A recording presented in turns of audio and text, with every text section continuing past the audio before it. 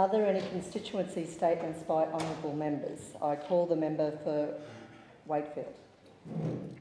Well, thank you, Deputy Speaker. And it's my great pleasure to talk today about the 150th anniversary of the Kapunda Football Club, the Bombers, from my hometown, and a club I played just the single season of under-17s football. It was a pretty desperate year for the town to have to draft a player like myself. Not the best footballer, but I did play in 1989. We won one game all year against Gawler Central, so I always cherish going to Gawler Central Oval and reminiscing about that single victory that year. Our coach, Ducky Ryan, talked a bit about that year on the night.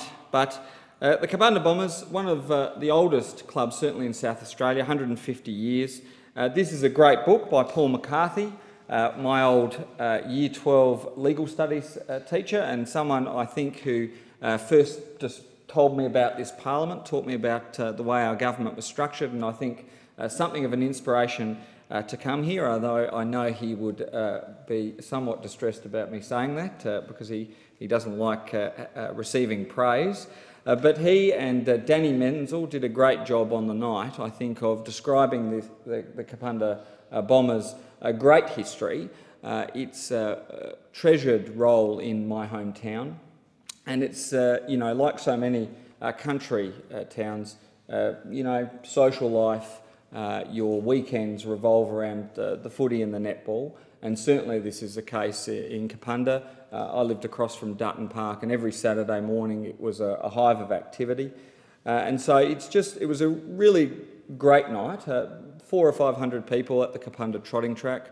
It did get a bit cold towards the end of the evening, but everybody really enjoyed it.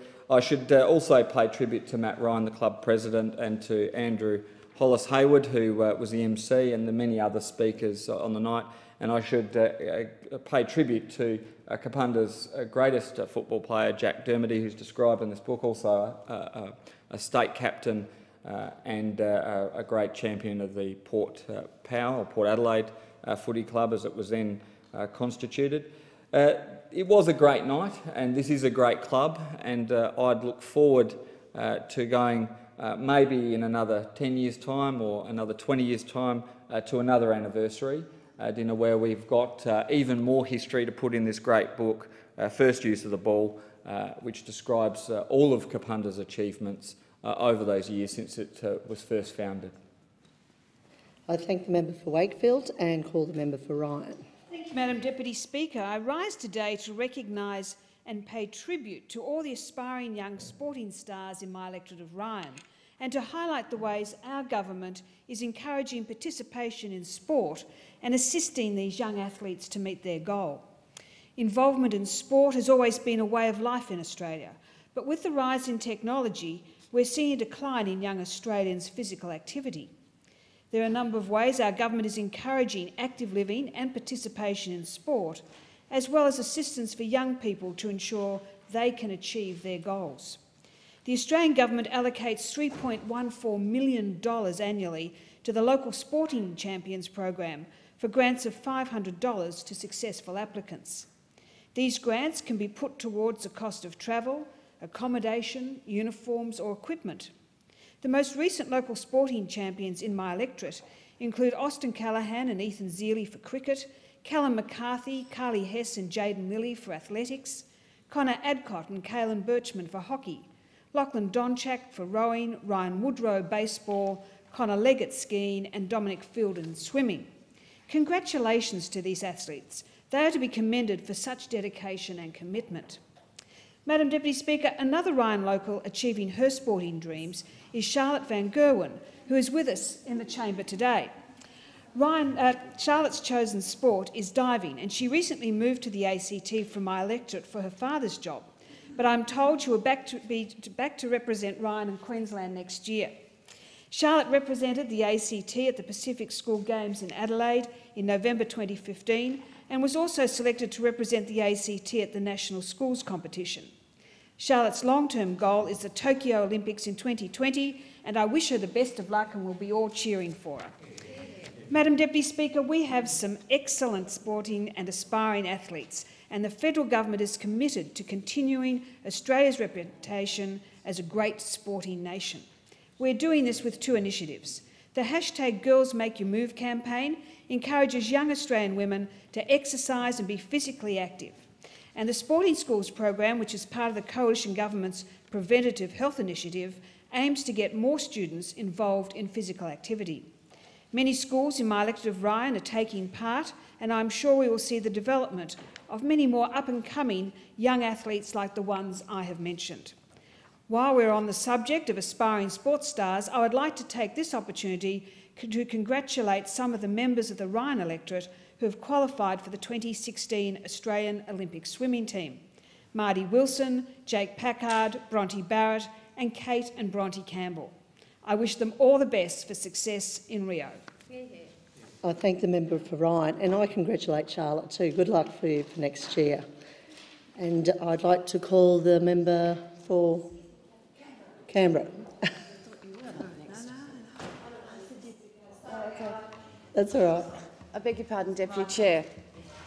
Deputy Chair, what Canberra has seen from this budget is what we've seen from Liberal government budgets for the last 20 years.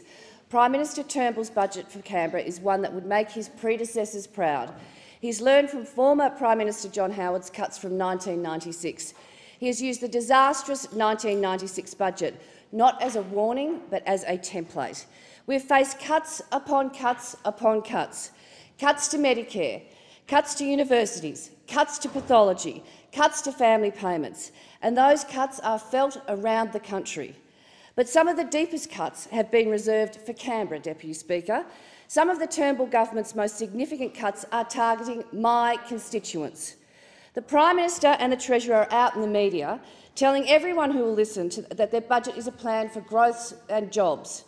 It's a bitter irony for Canberra, Deputy Speaker, because when it comes to the Liberal government's plans for Canberra, it's a plan to cut jobs, it's a plan to stall growth, it's the economic plan you roll out when you have no economic plan. Now, this Liberal government has packed their budget with gifts for them and their mates, and they've asked Canberra to pick up the tab. Once again, Canberra is being forced to find billions of dollars worth of savings.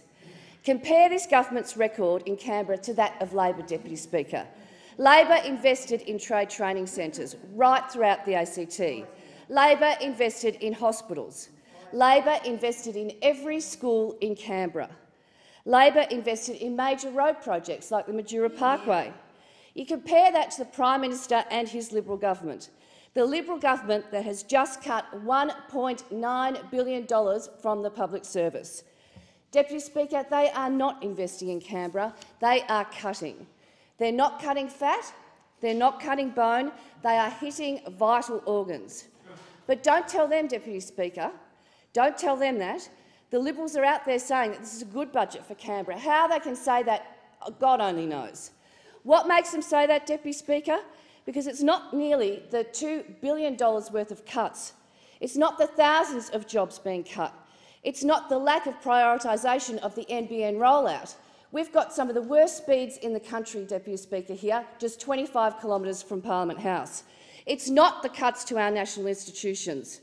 No, the reason that I think this is a good budget for Canberra is because they had the good manners to include $300,000 in terms of a consolation prize, $1.9 billion in savings, cuts to the public service, and what do we get in return? $300,000.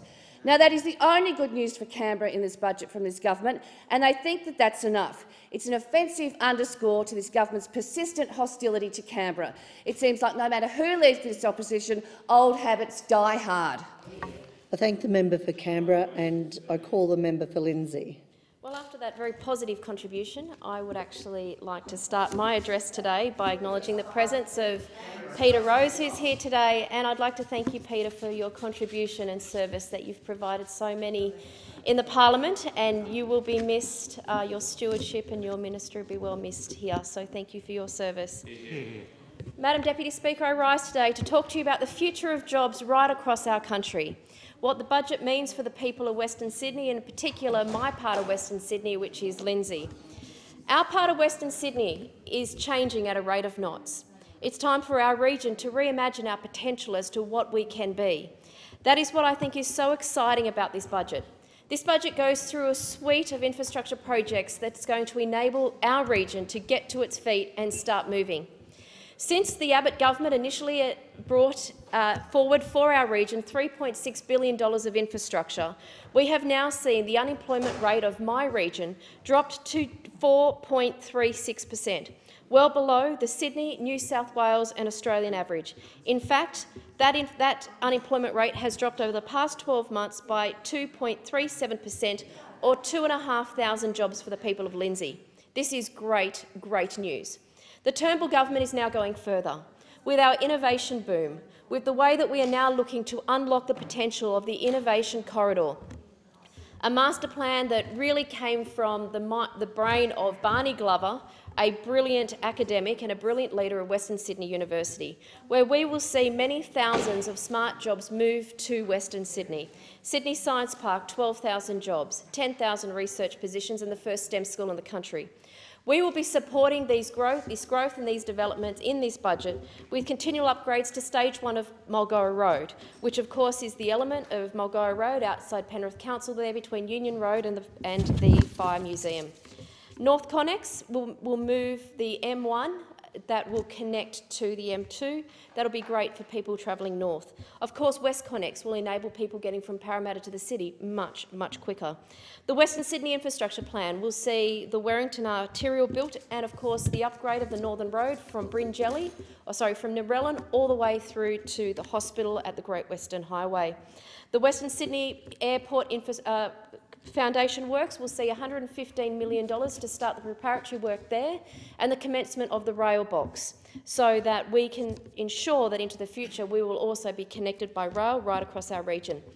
And finally, Madam Deputy Speaker, the work that this government has done with the New South Wales Baird government in regard to asset recycling will see massive work done to the metropolitan part of the Western Line, which will increase capacity and improve efficiency of our region. That means you can get to the city quicker. That means you can get to your jobs quicker. I'd like to thank the government for their work, and I'd like to see you all out there in the hustings very soon. Okay, I thank the member for Lindsay and I call the member for Ladle. Thank you, Deputy Speaker. Well, it's 2 days after the budget and the details are becoming clearer.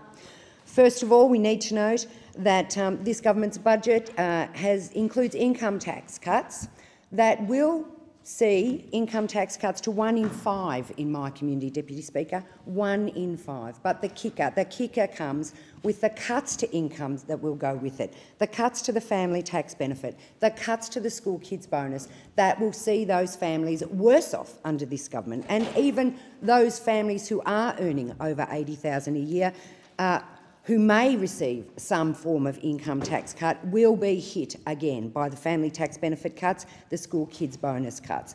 The whole country will be hit by a $1 billion cut in infrastructure, Deputy Speaker. This economic plan that those opposite are claiming is actually going to entrench unfairness for 10 years, an uncosted 10 years, we might add. So we're calling it a budget. Those opposite are insisting on calling it an economic plan. Well, it's an economic plan that entrenches unfairness, Deputy Speaker. It brings with it cuts to health, estimates this morning of $14 per doctor visit. Now, I know how Australia reacted to a GP tax of $7 per doctor visit. I wonder how they'll be reacting in their homes this morning when they read that it could be $14 upfront to see a doctor. And that's without talking about the pathology cuts and the increases that families will see. We know it includes enormous cuts to education. We know it includes an attack on Medicare, Deputy Speaker. We know that this government is incensed with the Americanisation of our health system, and we find this morning they are going to continue to pursue the Americanisation of our higher education system, Deputy Speaker.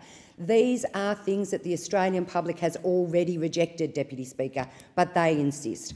I was not surprised this morning to hear former Prime Minister John Howard had suggested that the member for Warringah would go out and sell this budget around the country. Well, good luck with that. He tried to sell the 2014 budget. He tried to sell the 2015 budget. Those opposite removed him from office. but now he'll be out around the traps selling this 2016 budget that backs in all of the cuts, all of the cuts. Deputy Speaker, there are some this morning who are claiming that Labor is talking about envy. This is not envy, Deputy Speaker, and the people in my community know it. They know that I stand here, an advocate for fairness, an advocate for opportunity, an advocate for a fair Australian system that sees every child in every school given the opportunities that they deserve, something those opposites seem to fail to understand. Labor will put people first, Deputy Speaker. Labor will put people first. I thank the member for Lalor and I call the member for Menzies. Thank you very much, Madam Deputy Speaker. Last week I had the pleasure and the opportunity of attending Don Care's annual community showcase at the Veneto Club in Bulleen in my electorate. Don Care is the major community welfare agency in Manningham and in the Menzies electorate. It's served for many years the youth, the disabled, the aged and others who are vulnerable in different circumstances throughout the city. It was a pleasure to be there with the chairman of the board, Tony Monley, the director of Don Care, Doreen Stoves, their patron, Rosie Batty, and along with some of the professional staff and some of the more than 500 volunteers who give their time to this agency. In fact, this is a unique agency in that it has a hybrid arrangement of professional staff and many, many volunteers from the local community who provide their time and effort into helping others within the community. One of their programs at the moment is I Matter, which is a relationship program particularly aimed at young people, and its aim is to help young people to build self-esteem, respect and resilience, to prevent violence and to promote healthy relationships by raising awareness and creating change around societal pressures and social attitudes, identifying potential risks to relationships, looking at problems including abusive behaviours and understanding the dynamics of what makes a healthy relationship. And it was a pleasure through the Stronger Communities program to be able to provide some funding for some iPads, which will be part of the training process for this. So I thank all those who are involved in Don Care. I'd particularly like to mention the sponsors, the Bendigo Bank of East Doncaster and Templestowe, the Silverstone Volvo dealership in Doncaster, the Veneto Club in Bulleen that have made Don Care their major charitable activity for this year, and in addition to that, the ongoing support of the Manningham City Council that was represented at the event last week by the Deputy Mayor, Councillor Dot Haynes, and other members of the Council. This is a wonderful organisation and deserves the ongoing support of the people in my electorate. In the remaining moments to me, Deputy Speaker, can I add my note of best wishes to the Reverend Peter Rose. I've known Peter for a long time. He's been the chaplain here, as I recall, for about a decade now, and will be retiring at the end of this particular parliament. Peter, can I say on my behalf, and I'm sure on behalf of many others that you have interacted with over your period of time here, a very profound and sincere thank you for your presence, for your counsel, for your wise words and for your listening ear on many occasions. Thank you very much. God bless and good luck. I thank the member for Menzies and call the member for Cryo. Thank you, Madam Deputy Speaker. And maybe I'll start where the member for Menzies left and add my words of heartfelt appreciation to Reverend Peter Rose and wish you all the best for the future. Your presence in this building makes an enormous difference, and someone to talk to in difficult times is certainly something that I've experienced, so good luck. Madam Acting Deputy Speaker, if you're experiencing troubles downloading onto your computer, if it's taking hours, if the excitement of getting Netflix is turning into the experience of watching buffering on your TV, well, everyone can blame the Prime Minister.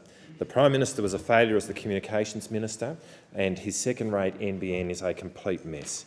He promised the entire country that the NBN would be rolled out this year, and yet only 83% of the country are still waiting for this second-rate NBN to arrive. The cost of the second-rate NBN has doubled. The time taken to build it has doubled, and in that time Australia has dropped from being the 30th in the world in terms of internet speeds down to the 60th. By any definition, this is a disaster. What in 2013 the then Communications Minister said would cost $29.5 billion, today the cost is something like $56 billion for the second-rate NBN, and the rollout will not occur until 2020.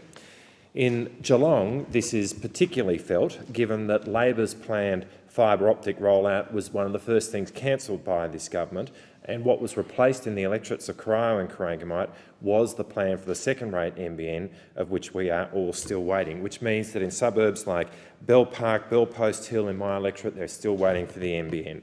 East Geelong, the city, Geelong West, South Geelong, all waiting for the NBN. From Lara to Leopold, from Chilwell to Corio, everyone is waiting for the NBN. And the same is the case across the river in Corangamite, in suburbs like Grovedale, Highton, Belmont, Marshall, Wandunna Heights. All of these are waiting for the NBN. What's amazing is that the member for Corangamite is actually running on the delivery of the NBN. Indeed, there is a sign that she's put up reputedly, some say at the cost of $40,000 a month, in Warren Ponds, a suburb which doesn't have the NBN, saying that Sarah Henderson is delivering NBN fast broadband to Geelong. That is an amazing statement to make. There is an old adage which says that nothing kills a bad product quicker than good advertising. When you make people aware of about that which they are grumpy, they become even grumpier. And so what we say to the member for Corangamite is keep rolling out the NBN signs, because you're certainly doing a better job at that than rolling out the NBN itself. Madam Acting Deputy Speaker, the Prime Minister was a failure in this regard. Only a Labor government can fix this, and the 2nd of July will provide that opportunity. I thank the member for Corio, and I call the member for Macmillan. Thank you, Deputy Speaker. I'm here to place on record my thanks. My thanks to the Transport Office, to Greg, Maureen, Joy, Jessica, Judy, Catherine and John, and I won't tell you which ones are my favourites. To the Reverend Peter Rose, who is retiring this day, our parliamentary chaplain. To David Elder, our Speaker, our clerk, and those clerks that have gone before him in my time, Lynn Barlin, Ian Harris and Bernard Wright. To our clerks' teams, the Deputy Clerk, Clarissa Surtees, in my particular case, and for the help she's given me. Ministerial staff and government liaison officers, the Whip's office and their staff, the attendants, Luch and his team in the chamber, the library, Angels of Knowledge and Accuracy, ably headed up by Diane Herriot, the cleaners, the gardeners, the catering staff, Tim in the parliamentary dining room, the Hansard staff, our telephone operators, the committee staff and support, our security team and particularly the AFP. My fellow parliamentarians, those that are staying on to the next parliament and those that are leaving, when this place changes and when you leave, the personalities will change and the parliament will change, and it won't be the same without you. To the Speaker and Deputy Speakers and all the Deputy Speakers that have given their time and effort on our behalf, can I say to my staff, Jennifer and Prue, who make sure I'm in the right place at the right time in this House. They are angels of my own. To Cynthia Cotton, my landlady, who has been a special blessing to me for the last 4 years and 4 months. She's now moving on to greater things in a new stage in her life, and I just want to wish Cynthia all the best in the changes that are to come. So I say to this Parliament, we can't do our job here without the staff and support we get. And I've seen criticisms of the benefits that accrue to members of Parliament by the support they get from around this building at odd times in papers that want to make a push about the facilities that we are given here. The facilities we are given here are a real gift to us, in that that gift enables us to do our job in this place and on behalf of our constituents. And we really appreciate all the support that surrounds us. So I say to the Parliament today, I wish those that are leaving, and there's one here today, Jill, with the best yet to come, with the best yet to come for you and all of your people who are leaving the Parliament by choice. And can I say, with the best yet to come, and thank God I was born in this great Southland, this great nation, Australia, that we have. We're a wealthy nation with so much to give. We have some problems to sort out, and together into the new parliament we'll sort those problems. I thank the member for McMillan and call the member for Shortland. Thank you, Madam Deputy Speaker, and thank you, member for McMillan. Madam Deputy Speaker, one of the issues that I've been confronted with in Shortland electorate is the delays that my constituents have been experiencing with the processing of Medicare claims, or, to be quite honest with you, to actually even contacting Medicare to be able to lodge a claim. And when those claims are lodged, a number of them are defaulted, and I'm reliably advised that 40% of online services are unsuccessful. Now, I just want to quickly cite two particular cases here. One is Bob Irvine from Swansea, and he made the mistake of travelling to the Belmont Medicare office the day after it had been closed by this government. Since that time, he has been trying to lodge his claim, both online and by telephone.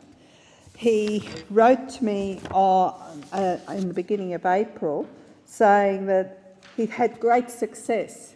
He'd actually got through to the Medicare line, only to be told that we're experiencing large volumes and cannot take your call.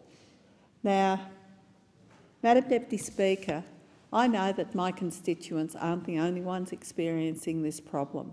The system's flawed, the system's not working, and constituent after constituent is being disadvantaged. It's particularly bad in Shortland electorate because we have a number of older people living there, and it is just totally unacceptable that we have a situation where 40% of all incoming calls result from failure of an online service, and I think that the government needs to actually deal with this. Now, I'm just putting another one from a different perspective. He's a doctor who's unable to claim the money that he's entitled to because part of it's private health, part of it's Medicare. Can't claim the private health part until such time as the Medicare component's completed. The Medicare component can't be completed because there's too many delays with Medicare. The system's flawed, so this doctor's missing out on two sets of payment, the Medicare payment and the private health insurance payment, because the private health insurance can't complete the claim. So, Madam Deputy Speaker, I call on this government to actually fix this flawed system. I thank the member for Shortland and call the member for Clare. Thank you, Deputy Speaker. Look, to my staff, various people who ran my office over the years, Ev, Pinky, Melissa, Anne, and my current staff like Kathy and Gordon, John McDonald I had for years, and Bernice, Anthony and Kylie, who always said I'd never remember them. I remember you. Look, I also need to say something I meant to say when I delivered a report yesterday, and that's how wonderful the secretariats are in the committees here. Peggy and her staff and Ashley and the rest of them and the who were our secretariat for the Environment Committee were just so professional and so good that on behalf of the committee and the Parliament I thank them and their colleagues. I've always found I hadn't actually been involved in committee work for something like 10 years until I took over this committee recently. I'd forgotten just how very good they are, and I thank them. Look, in my very first speech here, I talked about the injustices on agriculture by green groups and governments, and so I think it's pretty fitting I finish up the same way.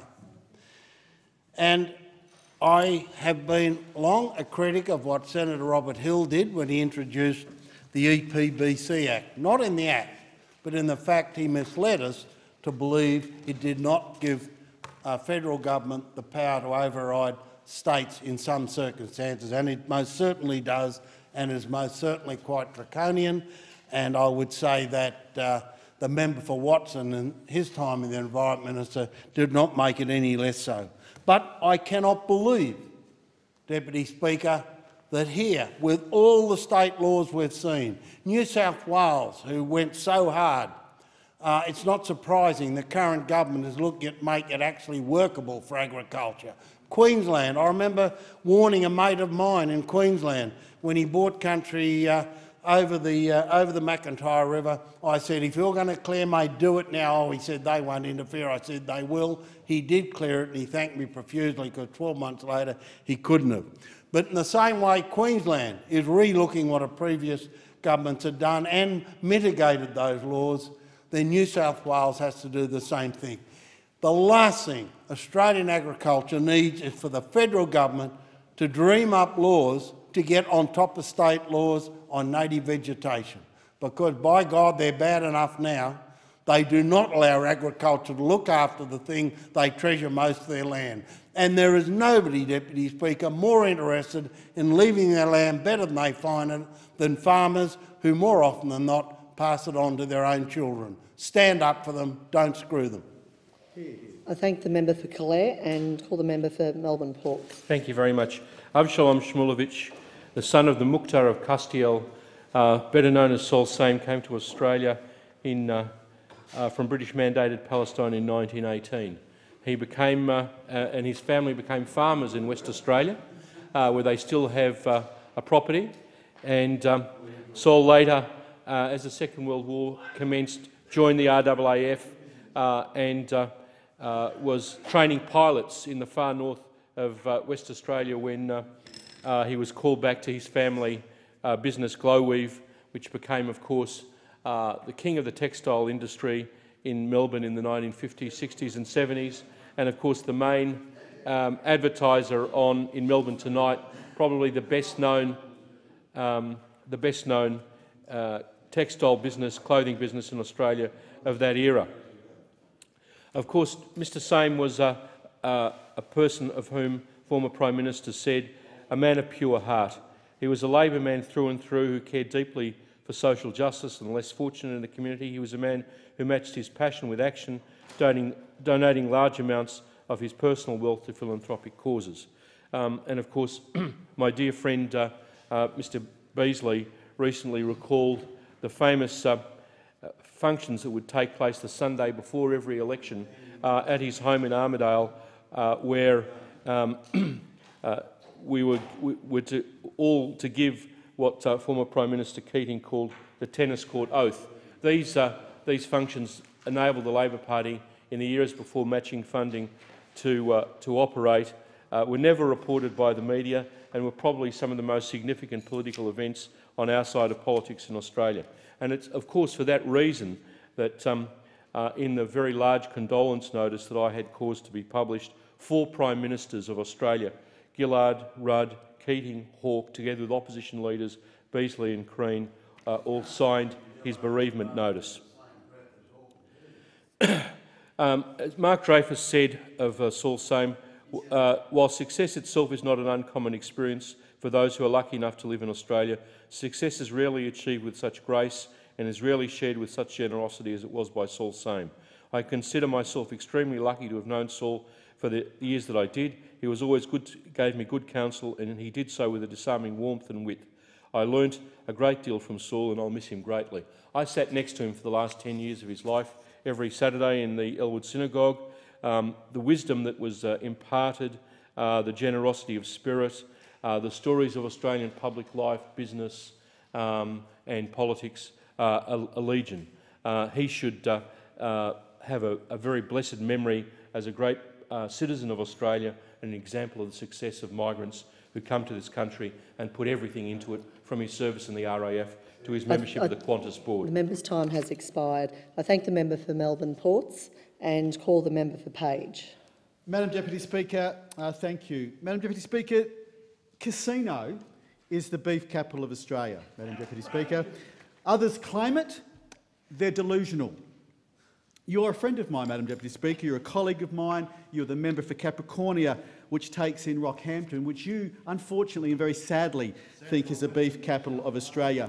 Madam Deputy Speaker, you're wrong and you know it. Coming up in a few weeks' time, Madam Deputy Speaker, is Beef Week in Casino. It's a very exciting annual event. Celebrations kick off on May the 22nd and will continue for 11 days with more than 100 events, including the legendary crowning of the Beef Week Queen and Mr Beef. This year's potential queens are Chelsea Law, Michaela Thomas, Lucy Amy, Olivia Hooton, Georgie King, Madeline Mayer, Alice Magna, Holly Miller and Angelique Dillon. And of course there is gender equity with Mr Beef, which will happen later in the week. The fun doesn't end there. We have Beef Meets Reef at Evans Head, a street parades, breakfast with the butchers, rodeos, busking, the Beef Week races and the ever popular Cowpat Lotto. I thank the organising committee again. A lot of work goes into putting this event on and again they've done a great year. I thank the committee Stuart George, Frank McKee, Belinda Dockrell, John Hamilton, Grant Shedden, Sarah Yeo, Sam Chilton and Cherie Holdsworth. And again, sponsors are very important for this too, Madam Deputy Speaker. I thank the Northern Cooperative Meat Company, the Richmond Valley Council, Casino RSM, West Lawn, Tersa, Richmond Dairies, 2LM, Triple Z, NBN, The Land, Richmond River Express and the Northern Star. Madam Deputy Speaker, you know it and I know it. Casino, the beef capital of Australia. Madam Deputy Speaker, tomorrow I am attending a Mother's Day morning tea organised by the Lower Clarence Maclean Women's Auxiliary. This is an annual event organised to give those mothers who are on their own an opportunity to celebrate the day. The Women's Auxiliary do a wonderful job raising money for the Maclean Hospital to purchase much needed equipment. They do this through raffles, functions like the Mother's Day morning tea, staffing a trolley throughout the hospital 5 days a week and selling papers, lollies, magazines, etc. to patients. They do a fantastic job of helping others. The Auxiliary have a total of 107 members. The Executive Committee of Rhonda Shaw, Rita Nutt, Sandra Bradbury, Edie Quick, Margaret Anand, Alida Morley and Janine Adams, I thank you. They have a lot of long-standing members. This financial year they've raised $107,000, 75 has already been spent. The hospital has a wish list of which the Auxiliary continue to fill and I thank them for their service. I thank the member for Page and I'd just like to correct him of Rockhampton being the beef capital of Australia. And I call the member for Cornwall. Deputy Speaker, I recently raised my grievance in this chamber about the manner in which some of my most vulnerable and disadvantaged constituents were treated by the private provider Keystone College prior to its closure in February of this year. Keystone College was a registered training organisation which was approved to offer vet fee help funding. Unfortunately, the situation in which the staff and students of Keystone College found themselves in is becoming an increasingly common occurrence. All too often we have seen private, for-profit colleges spring up only to quickly go into administration, leaving significant numbers of students out of pocket without qualifications and often with large debts. Therefore, it is my belief that we must do more to protect the vulnerable members of our community who use these services. It is also important that we uphold the integrity of the vet fee help loan regime to ensure that taxpayer funds are used for proper purposes and to achieve the best possible outcomes for students. I believe that TAFE and the not-for-profit sector have distinguished themselves in delivering services to our community. One such not-for-profit is the Meadow Heights Education Centre in my electorate of Cornwall, a not-for-profit community neighbourhood house and registered training organisation. It does not offer vet fee help loans but seeks to provide affordable training in a variety of courses to members of the local community. It also has offered a range of free services such as pro bono lessons for adults. In pursuing Keystone College and other for-profit RTOs, it was never my intention to suggest that the not-for-profit community sector were engaging in similar practices by charging exorbitant fees or engaging in ruthless and unethical practices.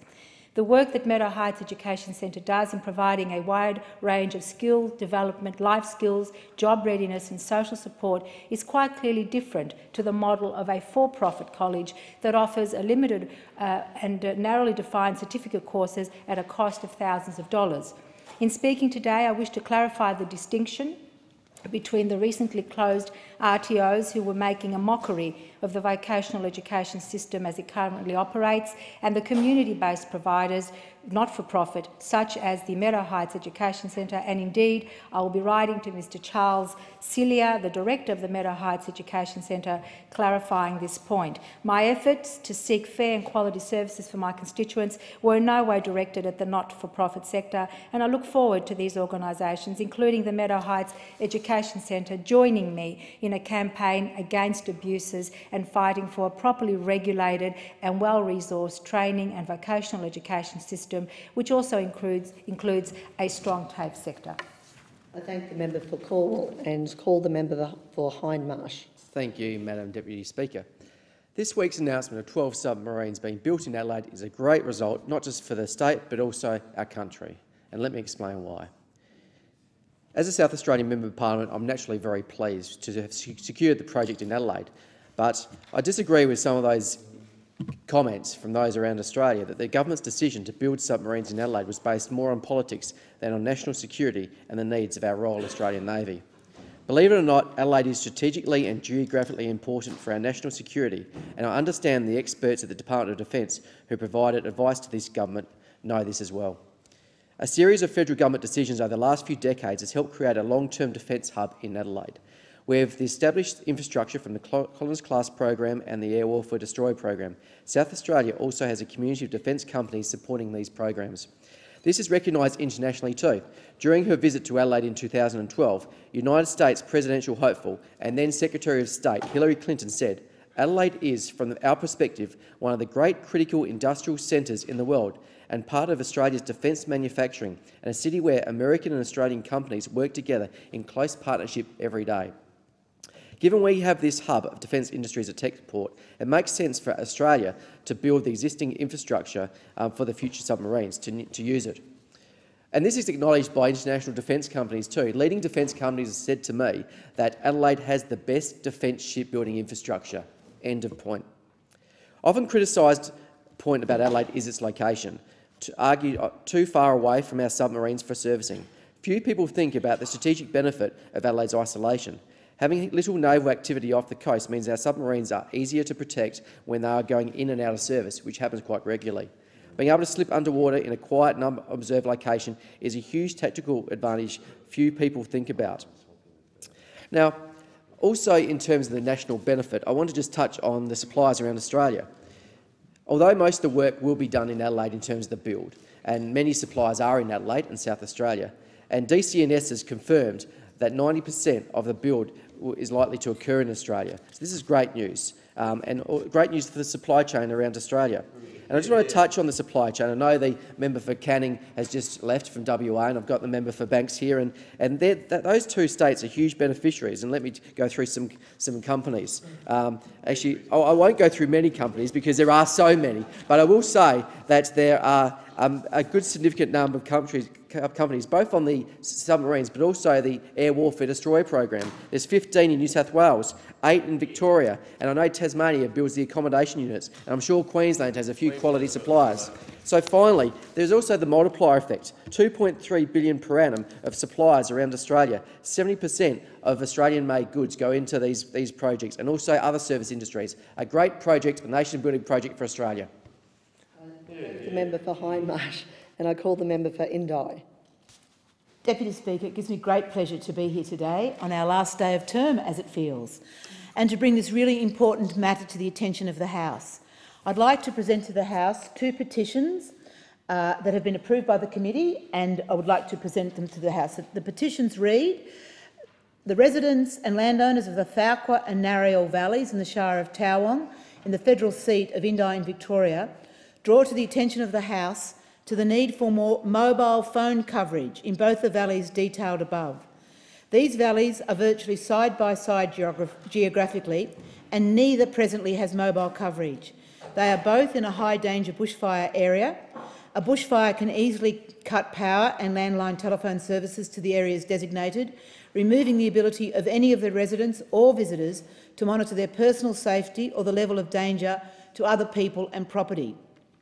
The petitioners therefore ask the House to instruct the Federal Minister for Communications and the Department of Communications and Arts to ensure that the Telstra Corporation installs a facility for mobile telephone coverage in both the Thalqua and Narrial valleys without delay. In addition, the petitioners respectfully request that the House advise them through the principal petitioner when the requested services will be provided. The principal petitioner, and it gives me great pleasure to say Mrs Sue Sullivan. I would now like to talk to this petition and why it is so important. The community of Narrial Creek and Thalqua Valley are in the more isolated areas of north-east Victoria. They're up near Corryong, and if you travel south from Corryong heading towards Benambra in Gippsland, you travel through the Narrial Valley to reach them. So they're right up in the hill country of rural and regional Australia. And there are many, many people who live there. There are many people who visit there to visit family and friends, and then participate in the outdoor sports that is a growing characteristic of this region. And we have no mobile phone coverage. And we regularly have bushfires that sweep through this hill country. In 2003, massive fires came through there. Many, many areas were burned. The need for mobile phone coverage was then noted, but nothing has happened. And then when I went to look at the budget, the Treasurer said, this is a plan for Australia. But it wasn't a plan for rural and regional Australia. There was no plan for mobile phone coverage. No round 3, no round 4. So I call on the government to seriously commit to making sure that wherever you are in rural and regional Australia, you can use your mobile phones.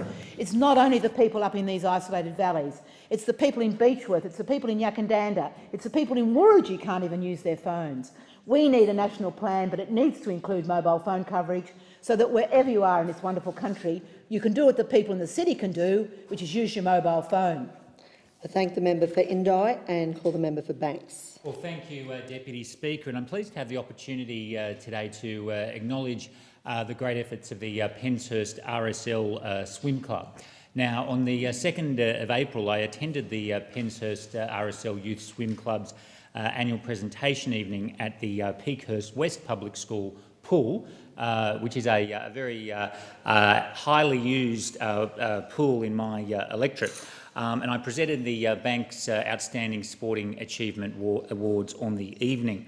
Now, the club is run entirely by volunteers, President Ray Roy and a whole host of other volunteers who keep things ticking over every year.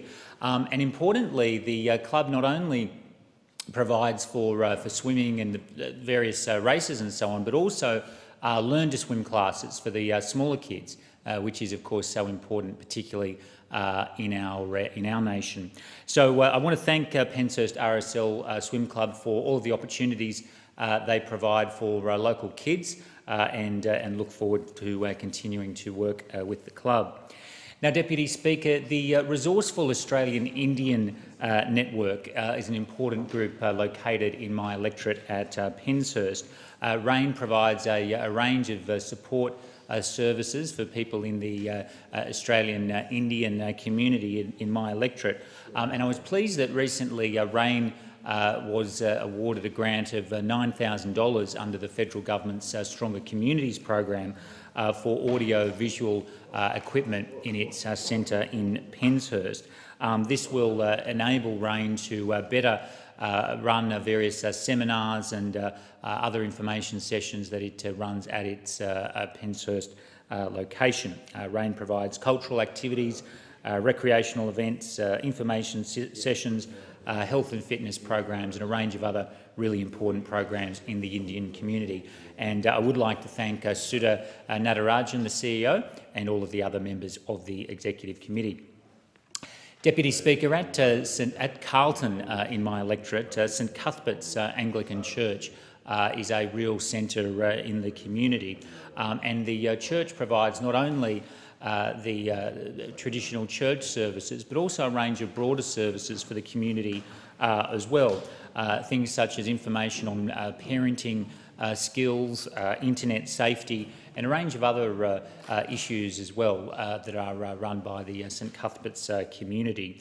I'd like to thank Minister Steve Wakeford for his leadership and also to Lyndon Mitchell for the large amount of work that he puts in for the St Cuthbert's community and indeed the broader Carlton community, which benefits from the efforts of St Cuthbert's.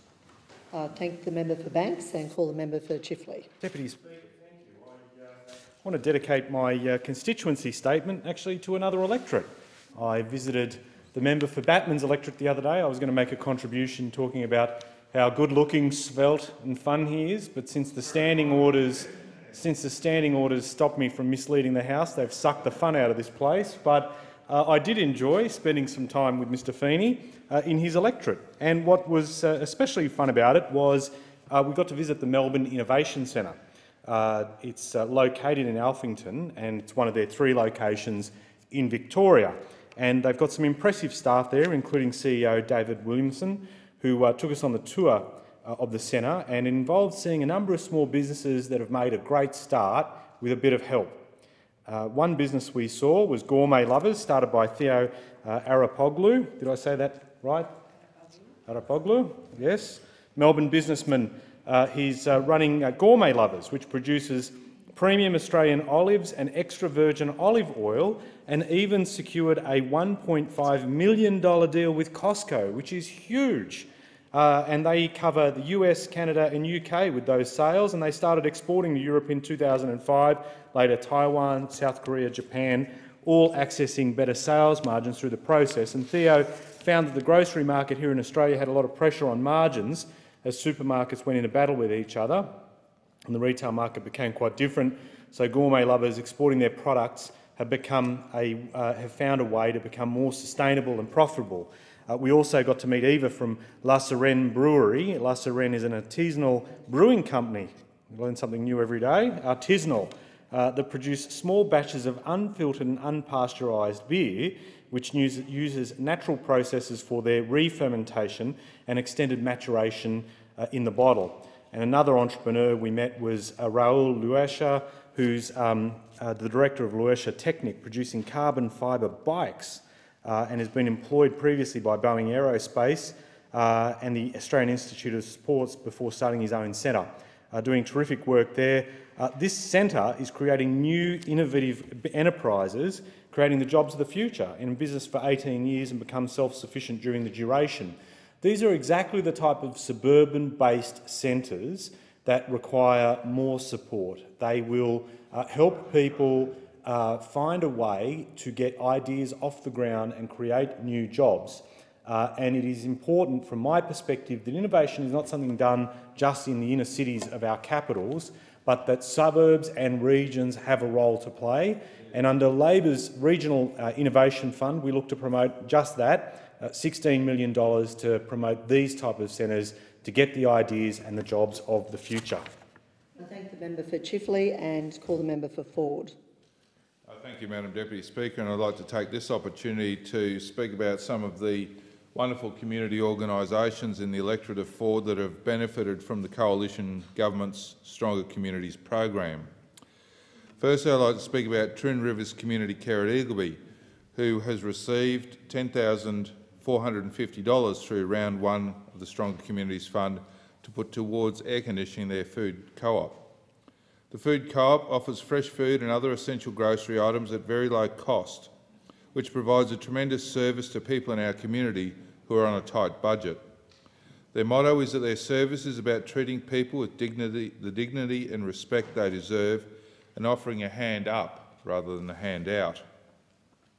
People who grocery shop in supermarkets do so under the comfort of an air-conditioned centre, so why not the people who work and shop at Twin Rivers Food Co-op? Their centre can get quite hot during summer, and this federal funding will help the Twin Rivers Community Care offer the comfort and support to Eagleby and the surrounding communities. Next, Madam Deputy Speaker, is Calvary Lighthouse Care at Loganholme, another great local organisation to benefit from the Stronger Communities Grant program. Ron and Debbie Hill are 2 amazing and hard-working people in our community who also offer low-cost groceries, including their popular $25 shopping trolleys. The next project is the Lighthouse Care Kitchen project, which has been given a boost with a $10,000 grant under Stronger Communities. It was a pleasure to announce Lighthouse Care as a recipient of this grant, as they are such a deserving organisation.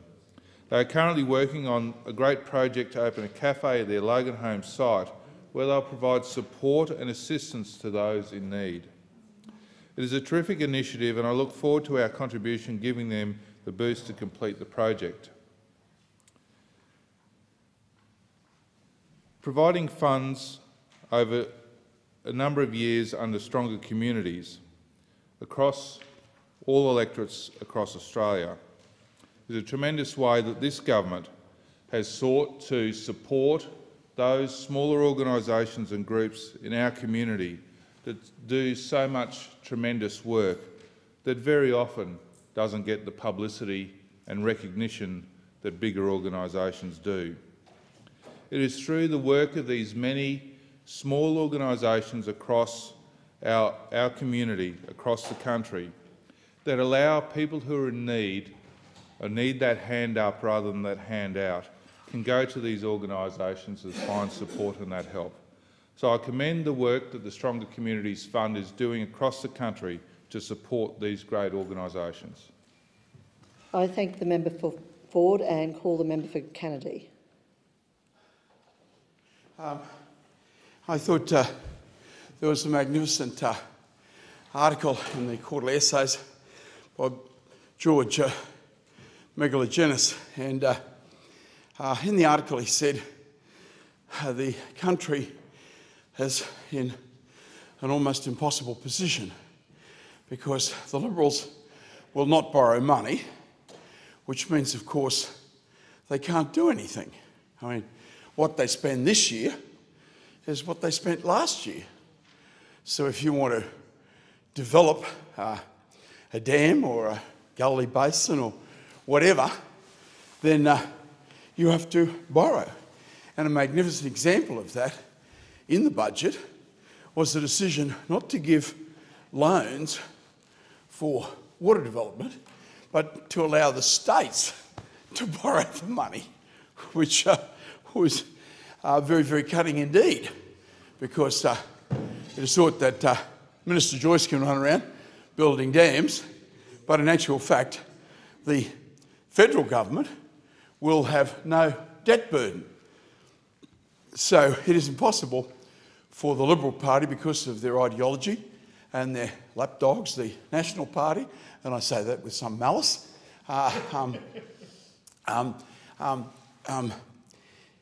to do anything. Now, on the Labor side, he makes the point that, yes, they borrow money. They have no hesitation to borrow money.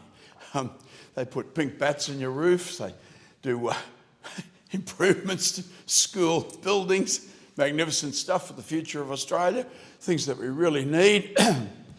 They've already announced 4,000 million, no problem at all to borrow 4,000 million, put a rail bridge across the Brisbane River. Most of my children were under. Oh, another tunnel, good. Pleased you're amazed that because Brisbane is the most tunnelled city in the world per head of population by a long way.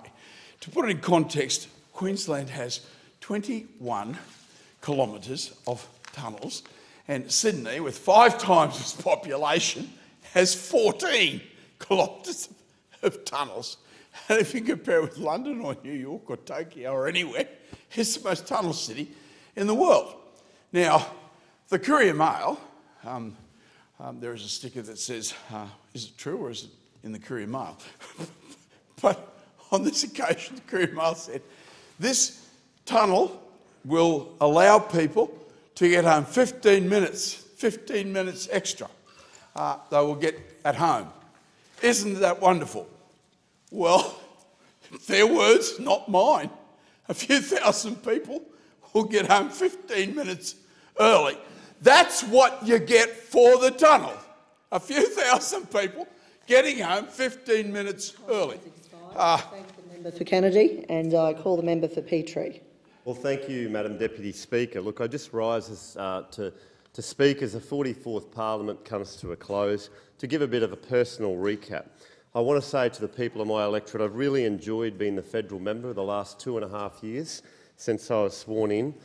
Growing up in Bracken Ridge, which is part of one of the suburbs in my seat of Petrie, it's been a real honour to be able to represent people in Bracken Ridge and right throughout the federal seat of Petrie. So I want to put on record that I've really enjoyed that. I particularly enjoyed bringing the current Prime Minister and the former Treasurer Joe Hockey to politics in the pub that I had at the Bracken Ridge Tavern and getting those cabinet ministers to mix with the people. It's been a real honour. And as I said in my maiden speech, one of the things that I enjoyed most of all is that life is about relationships with other people.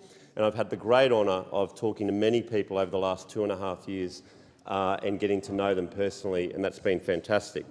In relation to wins for the electorate, there's been a lot of wins in the electorate. Now, at the last election, there was 3 big areas of concern for people. It was around jobs, infrastructure and stopping people smuggling boats that were coming in terribly under the last government. Of course, jobs has been a big issue, and I've managed to have job seeker boot camps. I did one just a couple of weeks ago where we had about 50 unemployed people, and from that, 7 people have jobs. Infrastructure has been rolled out with the Dolphin Stadium, $4 million for that, the Moreton Bay Rail Link, some $450 million, the Bruce Highway upgrades, the Gateway Motorway North upgrade that's happening at the moment, as well as NBN sooner into North Lakes, Bracken Ridge and other areas, which has been really good. The environment's been a big winner with the Green Army projects. I've got 2 currently underway and 2 completed. The community grants to people like Redcliffe Coast Guard, the Deception Bay PCYC, the Redcliffe PCYC has been good. We've been able to raise awareness about domestic violence. Solar uptake, solar panels in my electorate have gone through the roof as we promoted local solar. Childcare has also been good. We've got a lot more childcare changes we want to make if only Labor would put through the changes in relation to the family tax benefits, which they're blocking, and the childcare changes aren't come through. Boundary Road and the Rothwell roundabout upgrade. But there's a lot more to do in relation to tourism, boosting the Bruce, the Bald Hills Memorial Hall, more Green Army and more work for jobs. And I say to people in my electorate, this budget is about jobs and growth. It's about transitioning from the mining construction boom to the future economy. Don't elect Labor at this upcoming election where they have $100 billion in more taxes and more spending, as we just heard from the member for Kennedy. That's all they want to do. We want to get the nation on track. Jobs, growth and ensuring that the future of Australia is in safe hands with the coalition. I'll be fighting hard. Thank you. I thank the member for Petrie.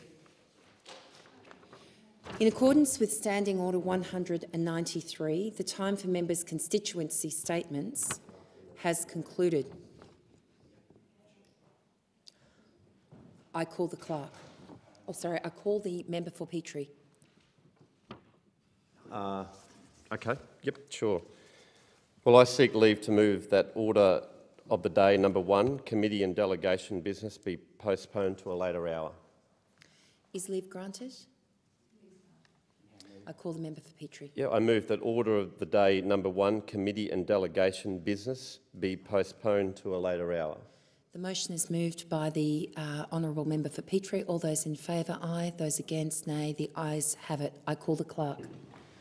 Committee and delegation business, order of the day number 2, Standing Committee on Social Policy and Legal Affairs report. The question is that the document be noted, and I call the member for Moreton. Thank you, Deputy Speaker. Nobody would deny the heartache felt by somebody who has been dealt the terrible misfortune of being unable to become a parent when they want to. The urge to be a parent can be overwhelming, compelling, all-consuming, as I'm sure the member next to me would attest to. Sadly, 1 in 6 women do miss out sometimes on having a child, many when they want to have that child.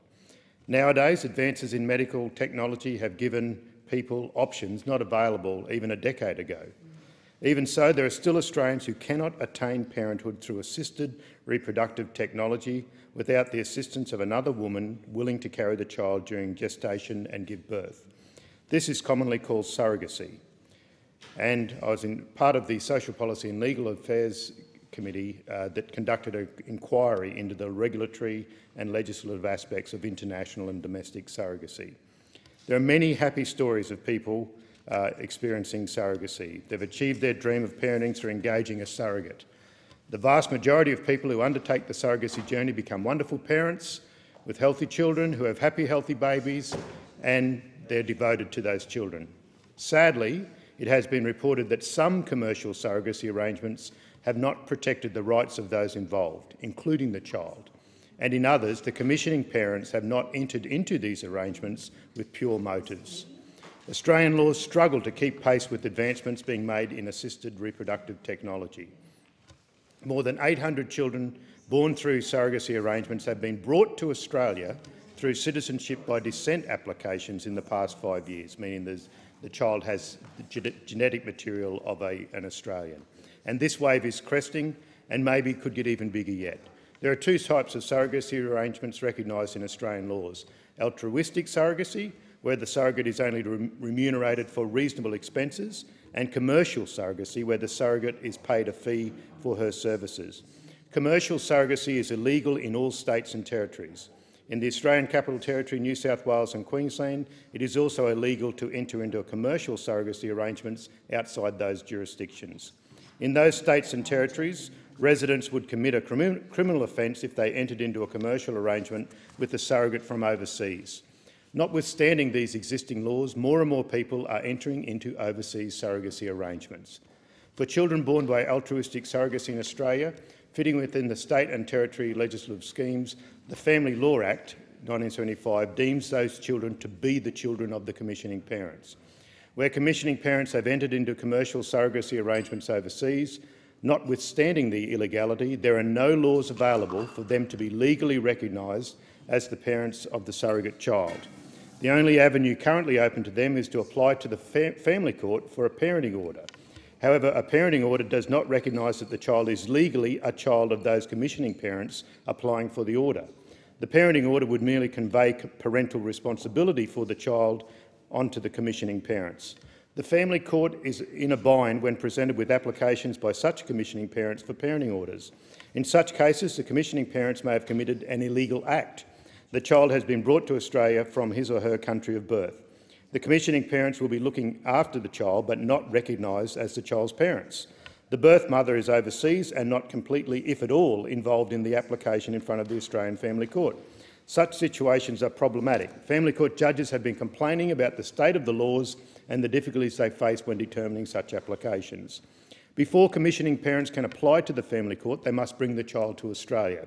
To do so, they can apply to the Australian Embassy in the country of birth for citizenship by descent for the child if at least one person who was the parent at the time of the birth is an Australian citizen. This does not confer any parental status on the commissioning parents. There are numerous cases where birth documents have been falsified or don't exist at all. While the current state of the laws and the obstacles that need to be overcome in order to obtain a child are a problem for the commissioning parents, there are other lives affected by these arrangements that also need further consideration. Surrogate mothers are usually the hidden face of such arrangements.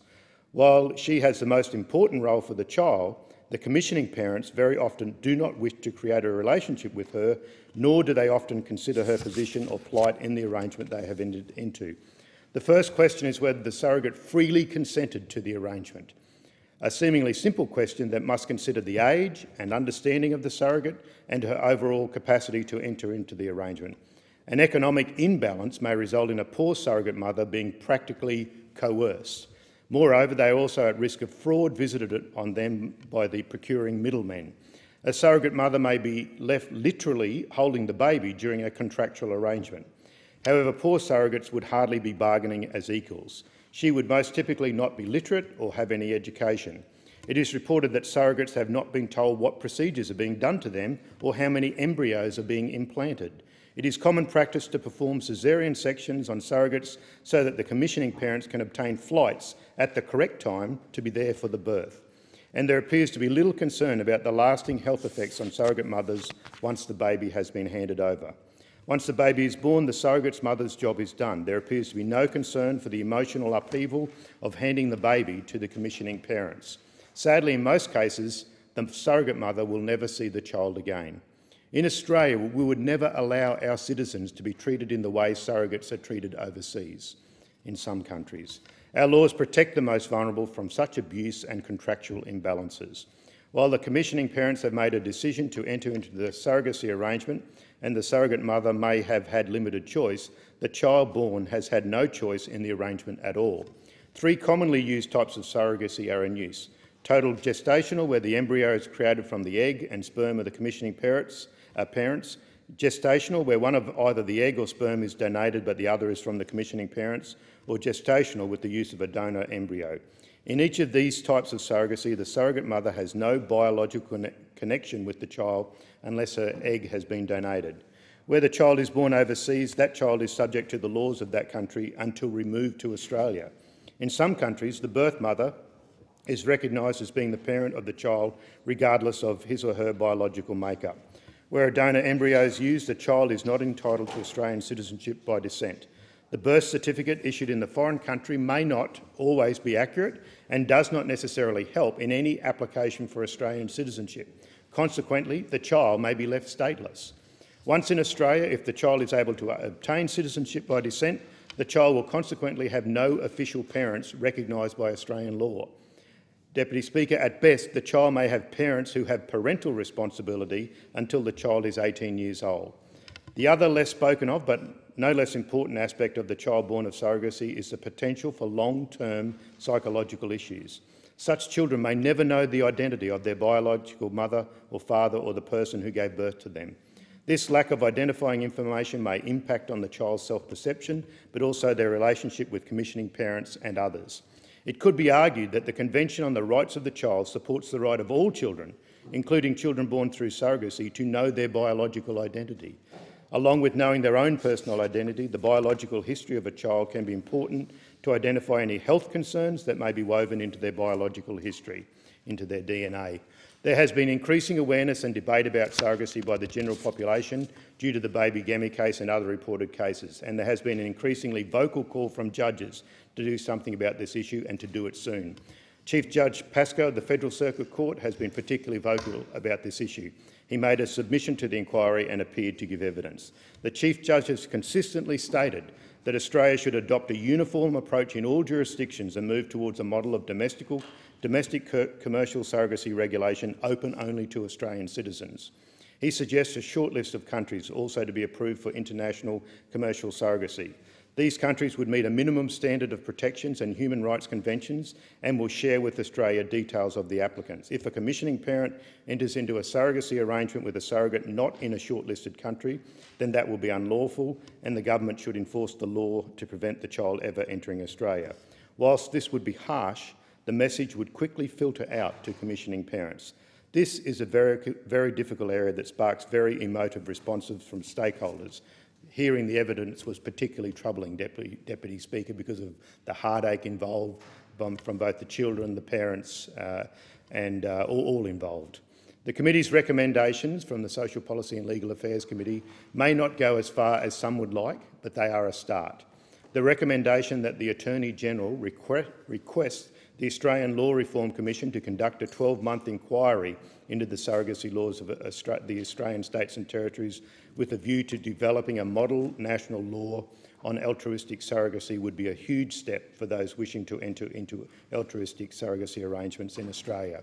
I know this is an emotive issue, but I do not think that our laws have caught up with our technology, and I'd urge the government of the 45th Parliament, whoever that might be, to consider this more closely. I thank the member for Moreton. The question is, do you wish to speak on this? Sorry. I call the member for Petrie. Thank you. Yeah, I move that the debate be adjourned and the resumption of the debate be made on order for the day of the next meeting. Sorry. No. Don't worry. You're speaking on the next one, not this one. You're not speaking on surrogacy, are you? No. No, I know that. Yep, it's okay. You got that? I call the member for... Let's try this again. I call the member for Petrie. Thank you. I move that the debate be adjourned and the resumption of the debate be made an order of the day for the next meeting. The question is that the debate be adjourned. All those in favour say aye. Those against say nay. I think the ayes have it. I call the clerk. Committee and Delegation Business Order of the Day and number 3, Standing Committee on Agriculture and Industry, Report on Smart Farming. The question is that the document be noted, and I call the member for McGowan. I call the member for Indi. Thank you.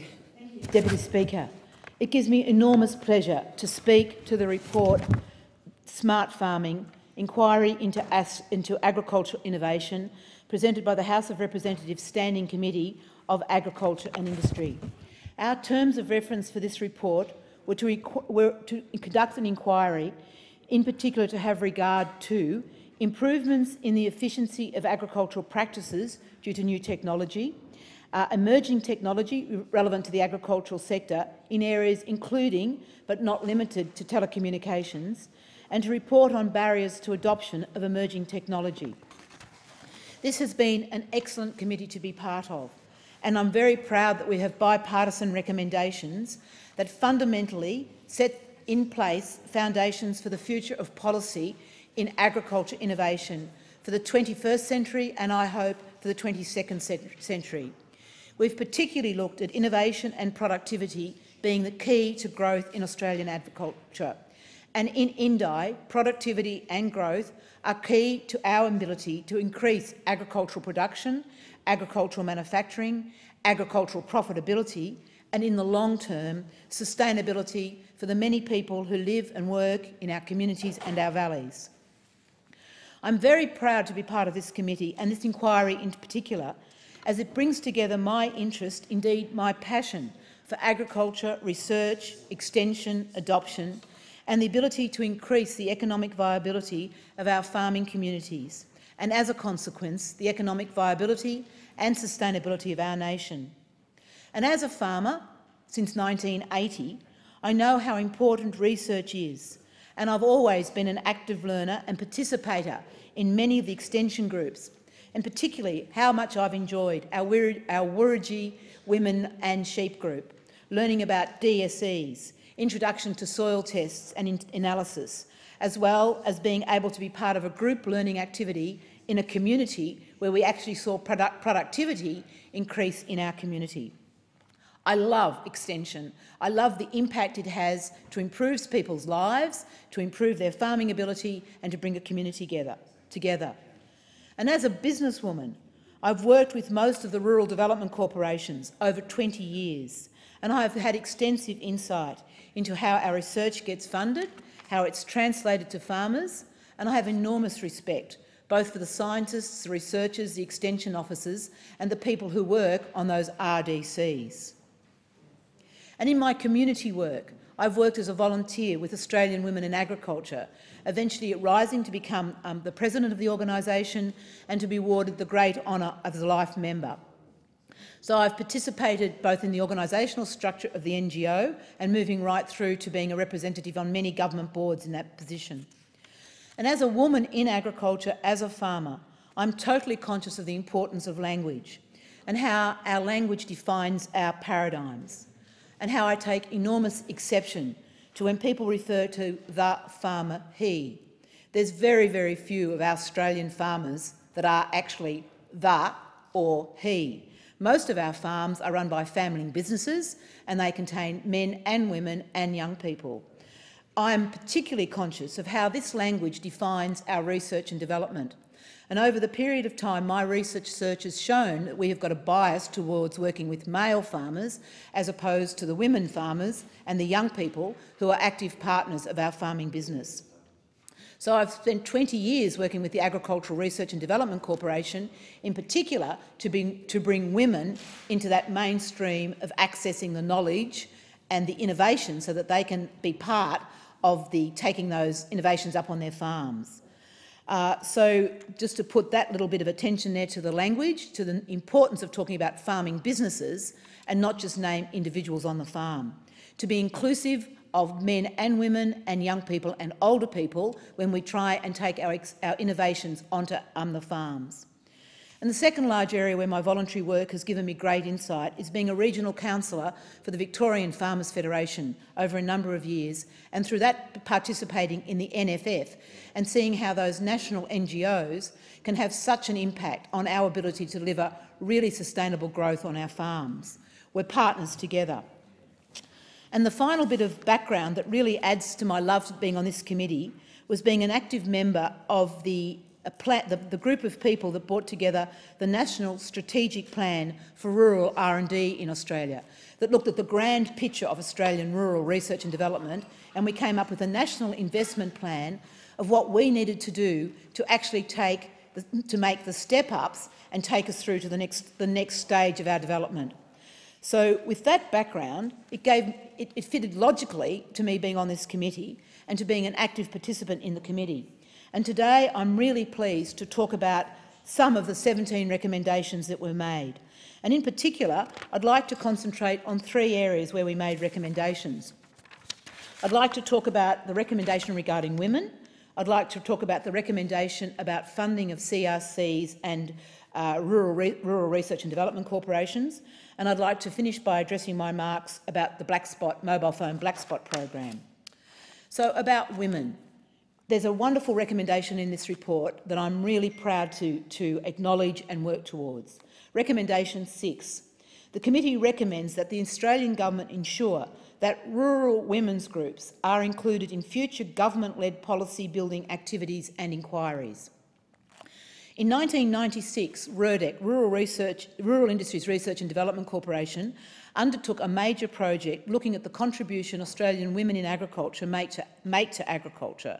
The report, Missed Opportunities, had the figure of $14 billion, and that was 20 years ago, of women's contribution to agriculture. So it's vitally important that if we are going to do the innovations we need, make the step-ups that we need to really take Australian agriculture to the next level, we need to involve our women and we need to involve our young people. I rest my case there. It's obvious. It just needs to be done. The second recommendation I'd like to pay some attention to is recommendation 9. The committee recommends that the Department of Agriculture and Water Resources, in conjunction with the Department of Industry, Innovation and Science, investigate establishing appropriate incentives for the greater allocation of resources from rural research and development corporations to relevant cooperative research centres. So we had a major discussion in our committee about the role of RDCs and the role of CRCs, cooperative research centres, and how the CRCs can really take us into the next stage of our development. And there was one particular area that I'd like to bring to the attention of the Parliament. It was the need for working together for cooperation around our soils. Our soils underpin all of our agriculture. They're probably the most important resource we've got, but yet we've got no RDC that looks at soils as a whole. We've certainly got no CRC that looks at soil. And we heard that the problem is that soil is so all-encompassing, it's really hard to get everybody to work together. So my huge call to the people involved in rural research and development is, can we please pay attention to our soils? Can we bring wool and meat and dairy and horticulture and grains and sugar and the rest together and provide a cooperative looking at how we take our soils and our knowledge of soils to the future, not just for the carbon, not just for the micro life that exists there, but if we could grow our soils, we could really grow our agricultural productivity. So I put out a call there for a CRC on soils and really hope that in the next period of Parliament we can bring our work together on that and work together.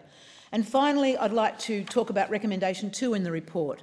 The committee recommends that the Australian government commit to the continuation of the mobile phone black spot program beyond the second round, and that the Department of Communication and the Arts consider changes and additions to the selection criteria to capture the telecommunications requirement of agricultural activity. And here I am scathing of the government. I am scathing of the budget that came down on Tuesday night. The Treasurer, Scott Morrison, gets up there and says he's got a plan for Australia. Well, he might have a plan for Sydney and Melbourne. He might have a plan for Brisbane and South Australia. He might have a plan for defence, but he certainly didn't bring down a plan for regional Australia. And the absolute effrontery of not having any money in that budget for the continuation of delivering mobile phone coverage to rural and regional Australia is something to be absolutely ashamed of. So, Scott Morrison, I call on you to do something about this. And to the Prime Minister. Prime Minister, you were in charge of communications. You understand how important mobile phone coverage is. It's not an add-on. It's not an additional extra. We need mobile phone coverage in rural Australia, and we need it for agriculture. So I call on my government colleagues here. I call on all of you people who live in rural and regional Australia. Pay attention to what needs to be done. We need round 3, 4, 5 and 6 until wherever you are in rural and regional Australia you can use your mobile phone to do the business of this country that's so absolutely urgent, is so absolutely urgently needed. I thank the member for Indi and I call the member for Petrie. Thank you, Madam Deputy Speaker. I move that the debate be adjourned and the resumption of the debate be made in order of the day for the next meeting. The question is that debate be adjourned. All those in favour say aye, those against say no. I think the ayes have it. I call the member for Petrie. I move that the Federation Chamber do now adjourn. The question is, is there a seconder for this motion? I thank the member for Corwell. The question is that the motion be agreed to and I call the member for Kingston. Madam Deputy Speaker, well, we are on the eve of an election and there will be a lot of issues that will be discussed during that election period. And I've put on record in this place many times about the stark difference between Labor and the Coalition when it comes to education. But today I want to put on record the stark difference when it comes to healthcare. In my first speech in this place, I talked about the importance of money not determining what level of healthcare you get in this country. And it seems that, that what I spoke about 9 years ago will be a debate in this election, because it seems that the government is slowly walking away from the concept of universal healthcare. And it was on stark display in the budget, where the government now is planning to freeze Medicare rebates, which is really a GP tax by stealth, which will, reports today, suggest a $14 out-of-pocket expense for those that are currently bulk billed. And those that are already paying a gap, one would assume that that $14 will be put on top of the payment out-of-cost expenses already incurred. So we're starting to see very much where the out-of-pocket expenses are going to be more than the Medicare rebate, which suggests that there is no concept, no real concept of universal health anymore in this country. Of course, we also had earlier this year, late last year, MyEFO that also had savage cuts to Medicare in it, particularly removing the bulk billing incentive to pathology and diagnostic tests. And that, I think, is incredibly short-sighted because, of course, diagnostic and screening tests are all about prevention. And to make those tests more expensive would mean that people could delay actually getting these really, really important diagnostic tests. And of course, if you delay those tests, in the case, for example, of ovarian cancer, it could have deadly consequences. Deadly consequences, not to mention, of course, the increased cost to our medical system when those individuals might have to go through extensive, invasive surgery, more longer-term cancer management treatment as well. So very short-sighted. But today I want to touch on, in particular, the impact that removing the bulk billing incentive payments has on women's health, because that has been raised a number of times with me. Of course, what we've seen with the removing the bulk billing incentive for diagnostic tests would mean that mammograms are going to be more expensive, ultrasounds are going to be more expensive, pap smears are going to be more expensive. All of these have an impact on the availability of services, particularly for women. And as I said, these will lead to either higher out-of-pocket costs, or more importantly, women putting these tests off. And that will, as I said, have deadly consequences. And of course, what we've seen is indeed a cost burden that will affect women in particular. Now, I have to say the message has been coming to me loud and clear, and the grassroots movement, women's movements in South Australia, have been getting more and more angry about these cuts. And indeed, in particular, one of the groups, the Labor Women's Network, has put up this very excellent poster sending a message to Malcolm Turnbull: women's health is not for sale. And Very important message. Women's health is not for sale, Malcolm Turnbull, and they are running a very strong campaign. And I would like to particularly thank and put on record my thanks to Emily Burke, Tess Farrell and Georgie Barr, who worked on this campaign, who were motivated by these cuts and said, enough is enough. They're all mothers and activists in this area, and they said enough is enough. We need to put a spotlight on what these cuts mean for women. So they are running a campaign that's been taken up nationally, and this will be an issue that I will be talking about, as I know all my Labor colleagues will be talking about, is that women's health, and indeed the health of Australians, is not for sale. Malcolm Turnbull and his government needs to bring back universal health care in this country, not walk away from it. The member's time has expired. I thank the member for Kingston.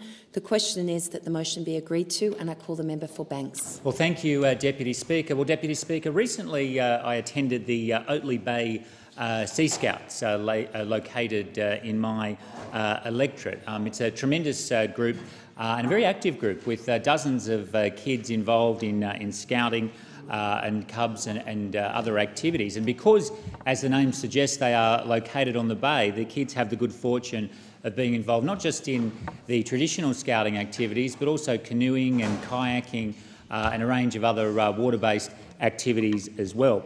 On the night I attended, the group was practising various emergency scenarios and about what to do and how to help in different emergencies, and it was good to see them both having fun and learning a lot at the same time. I'd like to thank Mark Connell, the group leader, John Vickery, the cub leader, and also Jen Attard, the scout leader, for having me along on the evening. It's a beautiful location where Oatley Bay Sea Scouts conduct their activities, and it is great to see such a enthusiastic and strong group of kids getting involved in the scouting movement. Deputy Speaker, on Good Friday this year, I attended the Good Friday liturgy at St Charbel's Church in Punchbowl. I've attended this service over a number of years in recent times, and I do thank the Maronite community for the invitation to attend these important services. The Good Friday service at St Charbel's in Punchbowl is traditionally attended by thousands of people who practice the Maronite Catholic faith, and I was again very privileged to attend this year.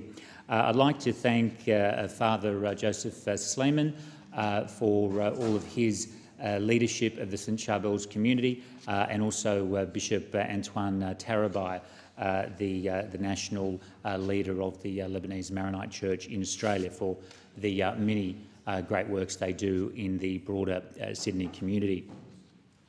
Deputy Speaker, earlier in the year, I attended the opening of the Oatley War Memorial outside Oatley Public School. Now, this memorial had in fact been in place for some decades, but in recent times had fallen into a state of disrepair with various shrubbery and so on growing over the memorial. A number of people in the local community decided that that wasn't good enough, and what should be done is that memorial should be reinvigorated and reopened to commemorate the sacrifices of Oatley residents in war. The Oatley Heritage and Historical Society did a lot of work on the history of the memorial, and Oatley Public School played a very important role in putting together all the necessary documentation to make the memorial reopening proposal a reality.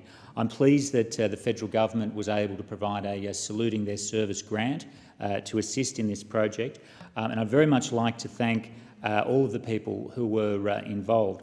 On the day, the Oatley Public School captains Anna Sheehan and Jackson Ryan spoke with great reverence about the sacrifices of soldiers, particularly in World War I.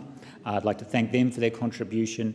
Principal Debbie Hunter and Ros Ingram from Oatley Public School, Bill Wright from the Oatley RSL sub-branch, and Kim Wagstaff and Roger Robertson from the Oatley Heritage and Historical Society. The reopening of the memorial is a great example of what can be done when communities come together to make good things happen. Now, Deputy Speaker, recently I attended the first Padstow Heights Scouts group, a very active group with a long and proud history in the Padstow area. They're involved in all of the traditional scouting activities such as bushwalking and learning survival skills and so on. There are a number of issues about the amenity of the Scout Hall at Padstow Heights and its surrounds, and I'm certainly seeking to assist the scouting movement in addressing those concerns with the local council. I'd like to thank James Salato, the group leader, for inviting me along on the evening, and all of the other parents who do so much work to make Padstow Heights Scouts such a successful group in our local community. Thank the member for Banks. The question is that the motion be agreed to, and I call the member for Wakefield. Well, thank you, Deputy Speaker.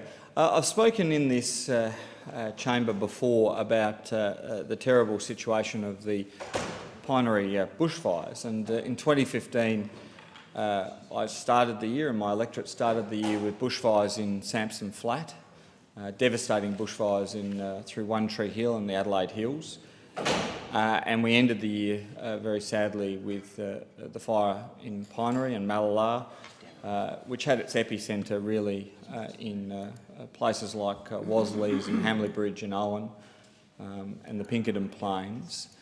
And when you went out to these communities just after the fire, you saw the intensity of the fire. It was literally like a moonscape out in these communities, and the fires had burned so hot that everything was gone: fence posts, fencing, every bit of crop. Quite often the loam had burnt out of the soil and there was nothing but sand left at the side of the road. So it really was quite the dystopian vision, and obviously very devastating losses to stock and to farming communities and farming families, and tragically to human life and injury. Today I'd seek your leave to present the petition by the community of Wasleys in South Australia regarding poor mobile phone coverage, which they've had to endure prior to, of course, this issue. But, of course, not having mobile phone coverage during that period did present a number of issues. And there are many people who have spoken to me: Mo Shepherd, who is a pillar of the community out there, Stella Bliss, who's the principal petitioner in this petition. They'd spoken to me, obviously about the fact that not having very good mobile phone coverage exacerbated some of the evacuation issues that were experienced on the day. Often messages weren't received at all. Sometimes they were received late. And tragically, receiving messages late in a non-timely fashion with a fire of this intensity that burnt so quick, had a 50 to 60 kilometre front at one point, which changed direction and burnt with an intensity that has not been experienced in living memory on the Adelaide Plains and in the mid-north. Certainly did open all of our eyes to the interaction, I guess, between mobile phone and internet communications. We obviously rely on it in all of our communities, but of course, and we rely on it to give us timely information. But in this situation, of course, we learnt that there's some issues with that reliance on technology. So, seek leave to present the petition. Has the petition already been? It has been to the Petitions Committee. Leave is not required. Yeah, it's certainly been there and sought their we've sought their approval and done it with their Order. The member for cooperation. Wakefield. I ask the member for Wakefield to resume your. It's okay. It's a division. If I could ask the member for. Are they suspending the House? Shall I continue? Well, please continue, Member for Wakefield. well, notwithstanding the issue of the bells, and they're going off on and off and on and off. But look, in presenting this petition, I'd just say it's a very important issue Order. for The my member electorate. for Wakefield will resume his seat. A division has been called. Division? A division has been called for in the House. The proceedings are suspended to enable honourable members to attend the division. The proceedings will resume when the chair of the Federation Chamber is resumed at the conclusion of the division or subsequent division.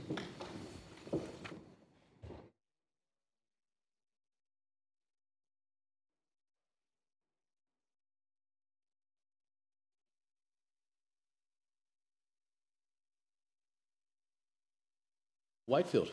Well, thank you, Deputy Speaker, and it's a great pleasure to return to the subject of the Pinery bushfires, which did devastate my local community and out there in the Adelaide Plains in the mid-north.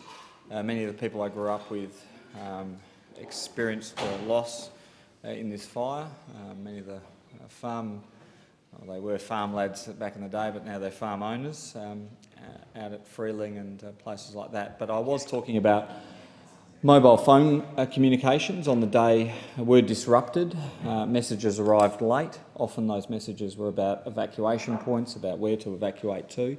Obviously, that's a very serious issue, and so one of the things this petition does is call for new towers at Wasleys, Hamley Bridge, at Roseworthy, to make sure that mobile phone communications in this area, which is not that far from Adelaide and deserves modern telecommunications.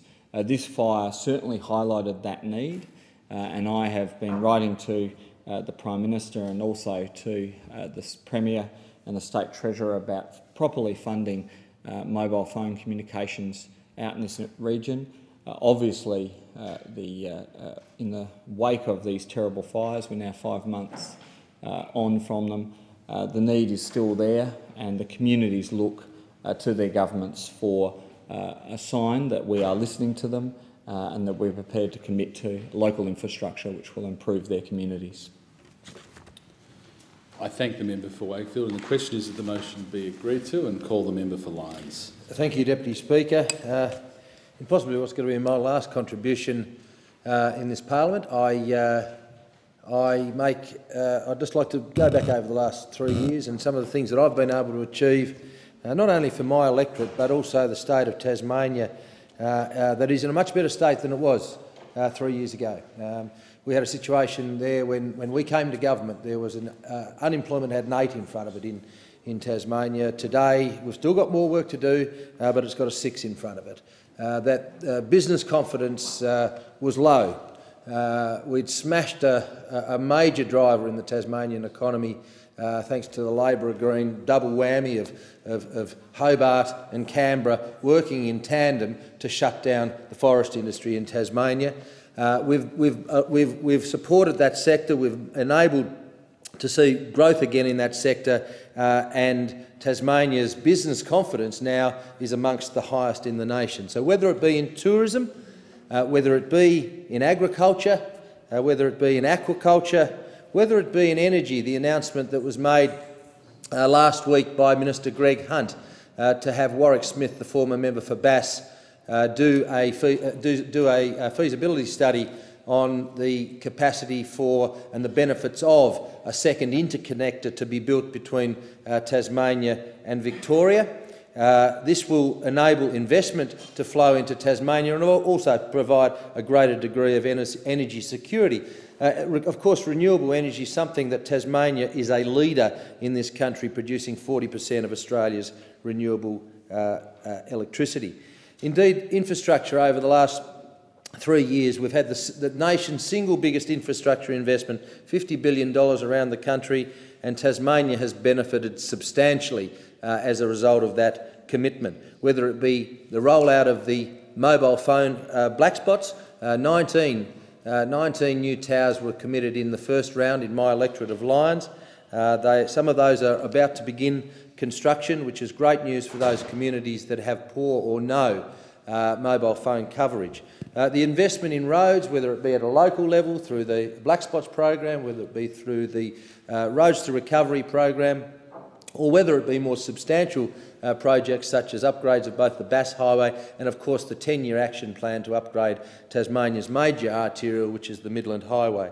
The expansion, of course, and improvement to the rail network in Tasmania, that's very important in moving freight around and obviously keeping some of that heavy traffic off Tasmania's roads. The expansion of the Tasmanian Freight Equalisation Scheme indeed was a major initiative for our state, and of course this came on the back of the decisions that were made by those opposite in their time in government when they changed the coastal shipping legislation, Deputy Speaker, that had a terrible impact on our state.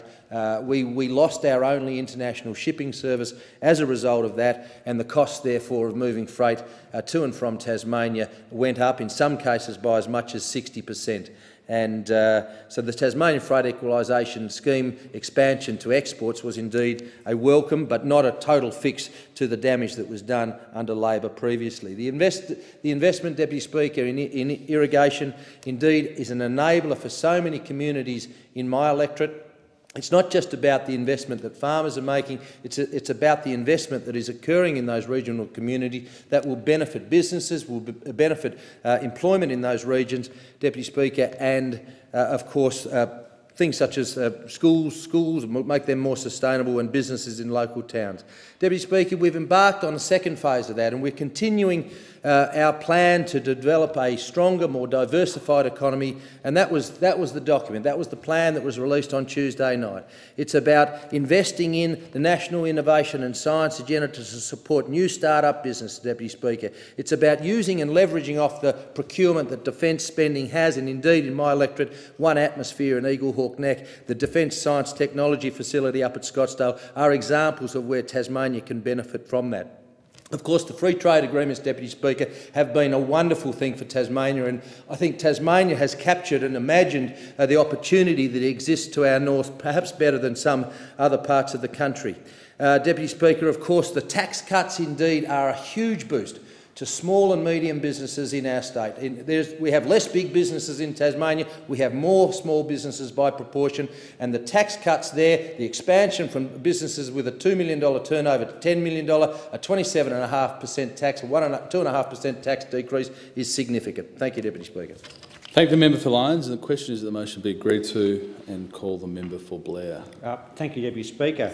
The coalition government's budget has put higher income earners and big business ahead of vulnerable older Australians. The Prime Minister, when he came to power, usurping the member for Warringah, promised fairness, but this budget is fundamentally unfair to older Australians. The budget gives tax cuts to the big end of town at the cost of $1.2 billion to aged care services for older Australians.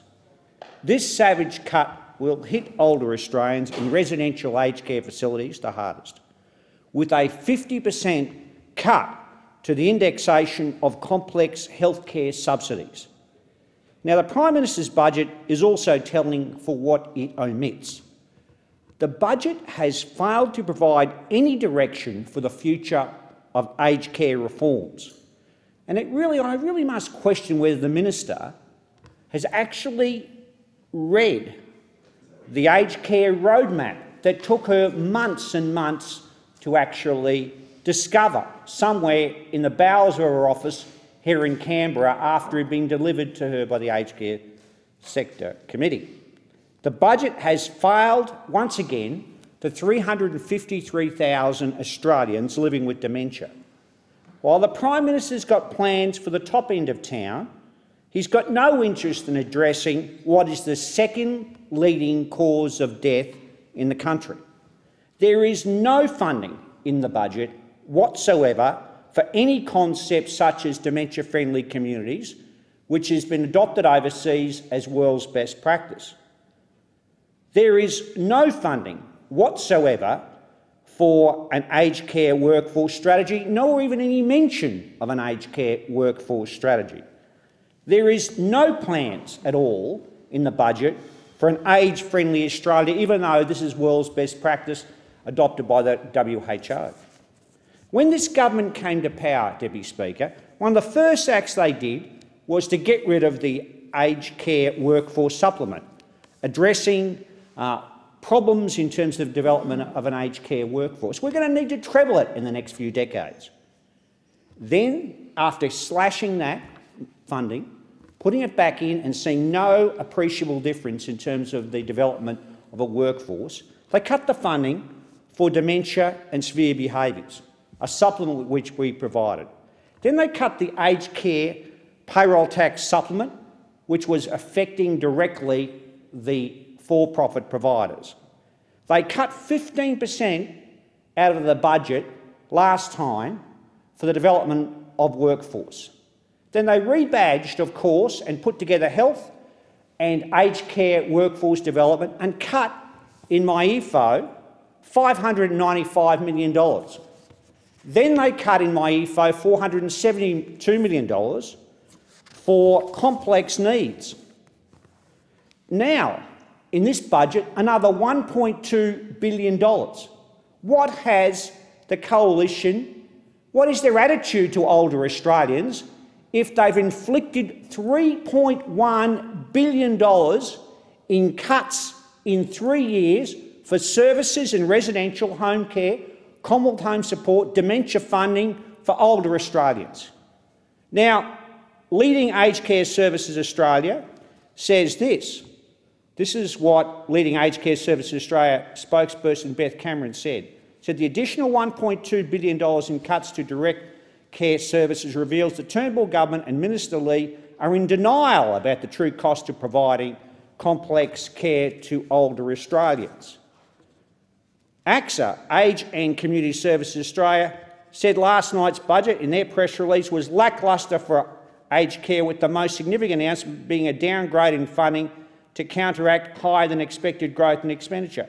ACSA is disappointed there's been no substantial commitment to the implementation of any aspect of the aged care roadmap which proposed freeing up supply, etc. Alzheimer's Australia, disappointed again, said this: tonight's federal budget contains no major policy or programs that would significantly improve the lives of more than 353,000 Australians living with dementia and their carers. What a disgrace this government is with respect to older Australians. It will take the election of a federal Labor government under Bill Shorten to address issues in relation to ageing and aged care to show some vision for this country. The question is that the motion be agreed to. I call the member for Hindmarsh. Thank you, Mr Deputy Speaker. In the Hindmarsh electorate, I'm pleased to be able to work with local community groups regularly, whether it be attending their events or providing support through federal government programs and sponsorships. For Hindmarsh, the Stronger Communities program has been extremely helpful in providing assistance to clubs and organisations looking to improve facilities and amenities for the benefit of their members and the wider community. I'm always visiting the local groups in the electorate to meet the members, present Australian volunteer recognition certificates and witness firsthand the federal funding that is helping to grow clubs and organisations. Today I want to speak about a few of these major initiatives. The Edwardstown Bowling Club is one such group. I've been pleased to see the benefit from the Stronger Communities program in round one, receiving over $9,000 to support the upgrade of their current lights on the green, allowing them to play well into the evening, especially in winter. And I've also supported the bowling club with a ramp so that some of their members with movement problems or challenges can reach the green and play to the best of their ability. So that disabled access ramp is proving a great win for the local club. And on a broader scale, the redevelopment of the Edwardstown Sports Complex is something that I've worked hard with local councillors and others to try and get a good outcome for the local community and have better facilities in the future. In terms of other clubs, the Adelaide Sailing Club have received nearly $10,000 to upgrade their outdoor amenities. Having attended the Sailing Club opening days for a number of years, I can see that there's a great place for the club members and also others of the community to get involved, whether it be sailing or just enjoy a fine meal down there by the water. West Beach Surf Lifesaving Club is a club where I've got a lot of familiarity just down the road and where my children go to to engage in the Nippers program, and they're receiving some federal funding which will help the club patrol the beach for many years to come, ensuring their emergency services products remain safe and in good order. And they do a great job on many fronts. The West Beach Surf Lifesaving Club, the Pink Swim for the Breast Cancer Foundation is just one of those. In terms of some other clubs that have been supported, the Glenelg Lacrosse Club, and I congratulate Steve Mortimer and his team on the lighting upgrade at Barrett Reserve at West Beach. The Glenelg Brass Band, who I saw on the weekend, Bob Owen does a great job ensuring that they have the necessary, or they're upgraded to their musical instruments, which is great, and they had many members of the public there supporting them on a Sunday afternoon. St Michael's and All Angels Netball Club, and they saw the Adelaide Thunderbirds netball team just recently train, and I congratulate George from Klimnos Pastries, who helped facilitate that with myself and the Thunderbirds. So thanks to everyone involved. It was great to see the girls learn from some of the best netballers in Australia. Others to receive funding include the Glenelg Bowling Club for a kitchen upgrade, the Coptic Orthodox Church for the installation in their community hall, and the Rotary Club of West Lakes, who are working with the local council for a playground down at West Lakes Reserve. And in addition to this project, I understand the Rotary Club of West Lakes are working with other Rotary clubs, whether it be Henley or Kimman Park, on the carousel down at Semaphore Park, which provides great enjoyment for local families, especially children, on many weekends and school holidays. The Adelaide University Hockey Club, almost $9,000 for an upgrade of their facilities. The Henley Football Club, one of the great, strong local amateur clubs in the South Australian Amateur Football League. The Fulham United Football Club, again another lighting upgrade for their facilities, and the soccer clubs around the districts, which are expanding in great numbers with more young girls in particular, and also young boys playing. They need support to upgrade their facilities. As we know that sporting clubs and registrations are becoming more expensive, so it's great that the federal government can get behind those clubs and help support improve their facilities. The Messinian Association of South Australia Incorporated and their soccer club that plays at Kings Reserve at Theberton also receiving an upgrade to their kitchen. So it is a great program, and there's so many great local organisations that are receiving benefits. They've worked hard, they've worked well with me and my independent panel to determine who receives support, and I congratulate them all for the fine work they do on behalf of the community, and wish them all the best for their work in the future. Thank the member for Hindmarsh. The question is that the motion be agreed to, and I call the member for Holt. Deputy Speaker, I rise also to speak about the Stronger Communities Grant program, which has provided much-needed funding to local organisations in my federal electorate. The Holt Stronger Communities program aims to support local community groups and sporting organisations to provide funding for projects that would improve local community participation, cohesion and contribute to vibrant and viable communities. Each project was considered by our Holt Stronger Communities Grant Committee, and I'd like to thank the members, Leanne Petridis from the Cranbourne Information Support Service, Amanda Karen, Barry Rogers, Judy Owen and Stephen Hallett for volunteering their time and assisting very assiduously in the assessment of each of the grants. In round one of the Holt Stronger Communities grant applications that were submitted last year, we've had 5 projects approved by the Department of Infrastructure and Regional Development. One of the grants that was approved was for a $12,465 grant for the Narre Warren State Emergency Service Unit, and this unit is a very busy emergency service unit. The Vic SES Narre Warren received the grant to fund a kitchen replacement. This project will replace the existing kitchen area and will include the installation of new sinks, taps and wall units. The grant will assist the SES to increase the internal space in key areas of the building and provide a safer working area to cook and prepare meals. This grant is particularly welcome and a welcome funding boost for the Narre Warren SES, particularly given, as I said, the amount of work that they do, as exampled by recent severe weather events in Melbourne, where they had 170 call-outs around the Narre South area on Saturday night, or particularly when we had the Hampton Park floods in 2011, when we had 600 residences flooded. We had 735 call-outs. So they are very, very busy organisation full of good volunteers that do the necessary work to support and keep our communities safe. Another successful recipient was the Nankasar Thark Sikh Temple in Limbrook, which received over $5,000 to establish and to furnish a new community centre. This will include the purchase of new tables and chairs, laptops and shelves.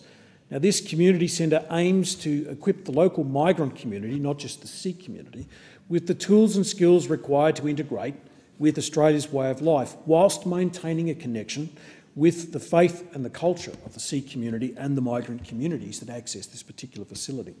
The Sikh Temple plans to conduct information sessions in the community centre to educate migrants on how they can contribute to the wider society, these are their words, in a positive way as citizens, parents and individuals. As English is not the first language of many migrant families, English language and other lessons will provide essential skills to navigate day-to-day life and also help navigate through the sort of sometimes Byzantine and complex systems of government agencies. I wanted to congratulate the Nankasar Thark Sikh Temple on receiving this grant. The Casey Life Church in Hampton Park, served beautifully well by Pastors Graham and Julie Shand, also received $8,863 in a grant for the purchase of equipment to assist conducting iconic community events like the annual Hampton Park Carols by Candlelight each year. Now, this event has started small, but last year we would have had about 5,000 to 6,000 people attend. And it was because of the work of the Casey Life Church that we're getting that, building the community in the Hampton Park area, which has taken a number of hits over the past 6 to 7 years. The project they will be given funding for the project to upgrade their existing sound system, amps and audio-visual equipment, and include the purchase of a digital sound desk, amplifier, wireless microphones and related equipment. Very deserving group of people. In addition, the St Paul Apostle Catholic Church has received a $5,000 grant for upgrading their kitchen and meeting room appliances. This project will entail the purchase of a new stove, fridge, and freezer. The project will also entail the purchasing of a new oven, microwave oven, hot water dispenser and television for the community meeting room. That church is used quite extensively by the Endeavour Hills community. The church kitchen is mainly used to prepare sandwiches and soup for distribution via a soup van that at present operates twice weekly to provide for local residents in need. So all in all, Deputy Speaker, very deserving organisations. The Southern Migrant Refugee Centre was another one that received funding under round one. But there are many more organisations that have applied for round two. They are deserving organisations. These organisations are the lifeblood of the community. They provide much uncosted work to the community to keep the community ticking over. I'd like to thank everyone that participated in those community organisations and hope that a number of the other organisations that have applied for round two funding will be successful. I thank the member. The question is that the motion be agreed to and call the member for Capricornia. Thank you, Deputy Speaker. Today I welcome the appointment of a Central Queensland face onto the Northern Australia Infrastructure Facility Board. Yeppoon-based Carla Way McPhail was appointed to the 7-member board which will supervise the rollout of the Northern Australia funding pool for major infrastructure. Mrs McPhail is CEO of resource training company Coltrane, based on the Capricorn Coast. As the local federal representative, I've been pushing for a Central Queensland face on the board, and Mrs McPhail's appointment is very significant for Capricornia. The Capricornia community will benefit from the development of infrastructure in Northern Australia through the government's $5 billion Northern Australia Infrastructure Facility. It is the role of NAIF board to oversee aspects of this facility. Meanwhile, speaking of infrastructure, I'm pleased to inform the House of progress that I and our coalition government are making. Positive progress in delivering serious and tangible infrastructure projects to my electorate of Capricornia.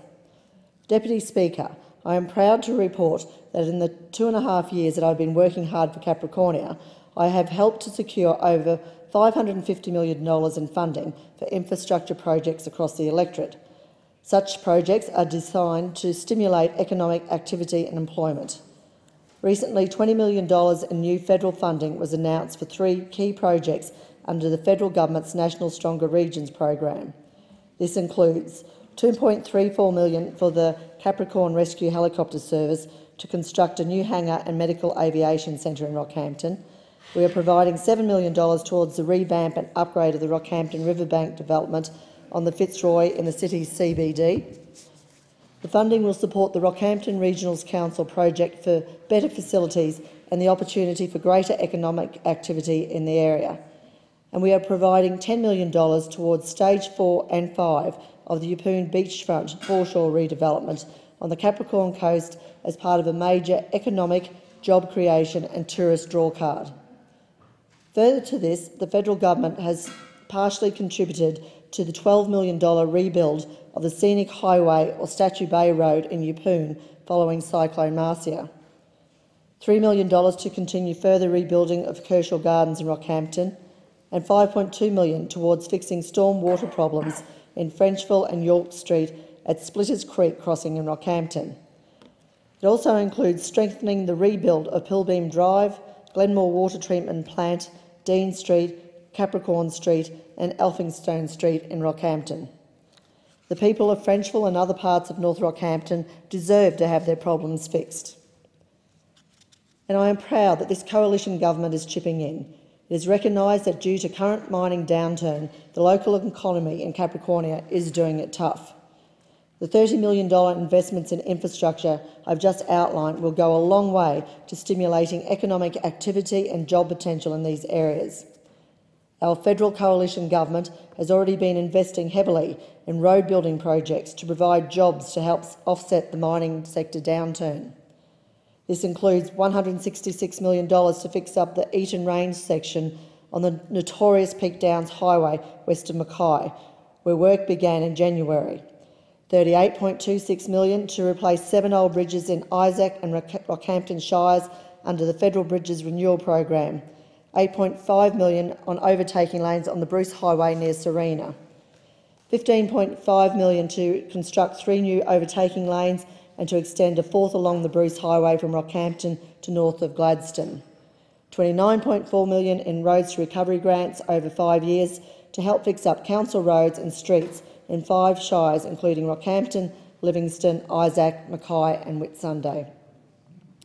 And $136 million to complete the Stage 2 Yeppoon South floodplain project on the Bruce Highway south of Rockhampton, which opened in December.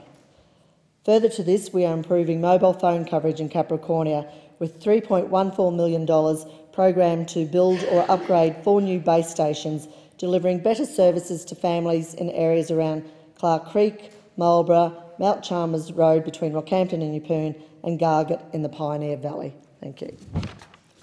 I thank the member for Capricornia. The question is that the motion be agreed to, and call the member for Bendigo.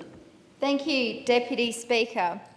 The Bendigo electorate is a diverse electorate. It's a country electorate, so therefore takes in lots of smaller towns as well as a large population centre. But our diversity is also our strength. And I just wanted to place on the record and give a bit of a shout out to the many organisations that help make our part of the world a great place. Our volunteer organisations in the Macedon Ranges, Mount Alexander and Bendigo, the critical volunteers that help other volunteers connect with organisations. Next week is Volunteers Week in our part of the world. And it is disappointing that I leave this place to inform them that there's been a $12 million cut to support services via volunteer organisations in this budget. I'd like to give a shout out to our SES and CFA, volunteer-based organisations that help make sure in emergency our homes and our roads are protected and safe. Unfortunately, this government's closure of the Australian Emergency Management Institute after their first budget has hurt the coordination and our ability to respond. And I hope that this won't continue into the future. Our environmental groups, and we have so many in central Victoria, that are connecting and switching to green energy. For example, MASH, based in Castlemaine, a bulk solar organisation purchasing bulk solar and helping to connect more homes, businesses and community organisations to green energy. And you can't go past the People's Republic of Newstead and their plan to go 100% renewable energy. Our small business organisations work hard to make sure that they're sharing networks and that they're supporting one another. And a big shout out to the organisations that I'm a member of, the Bendigo Business Council and Bendigo Networking. And I know they've been watching and listening to the detail of this budget. And the devil is in the detail of this budget, and they'll be concerned, like I am, that small business measures will be extended to include businesses of up to $1 billion in turnover. There aren't too many small businesses in my part of the world that have that kind of turnover. Big shout out to the Believe in Bendigo crew, who, when our community was faced with a big challenge, stepped up to say, we believe in Bendigo. We are an inclusive and multicultural community. We donned on the yellow, we come together to celebrate our diverse cultures and to share them.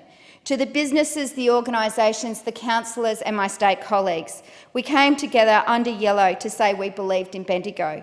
And it was a moment for our community to say that we do not support the policies of the UPF, that we support our council and moving forward to be able to build our first mosque in Bendigo. A big shout out to our welfare and support organisations like the Salvation Army, like Uniting Care, like St Vincent's de Paul and organisations like Saltworks, who too have suffered under massive cuts by this government in their first, second and now third budget. They are still getting on to support the people in our community, the most vulnerable, despite having less funds to do so. And the Bendigo community have stepped up to help them. They say that demand for their services has increased by 30% over the last 3 years, yet they have less support from this government, and that is where this government's priorities are wrong. To the schools in our electorate who are campaigning strongly for equity-based funding, I stand with you, whether it be our smaller primary schools like Taradale Primary School or Epilogue Primary School, or our larger schools like Bendigo Senior Secondary. Every single school in the Bendigo electorate would have benefited from Gonski funding. So therefore, every school will suffer a cut because this government is not restoring the full Gonski funding in this budget. As I said, the strength of our community is our diversity. We do reach out to make sure that nobody is left behind. We are people that work together to grow our businesses, to make sure that nobody is left behind and to build a strong and inclusive community.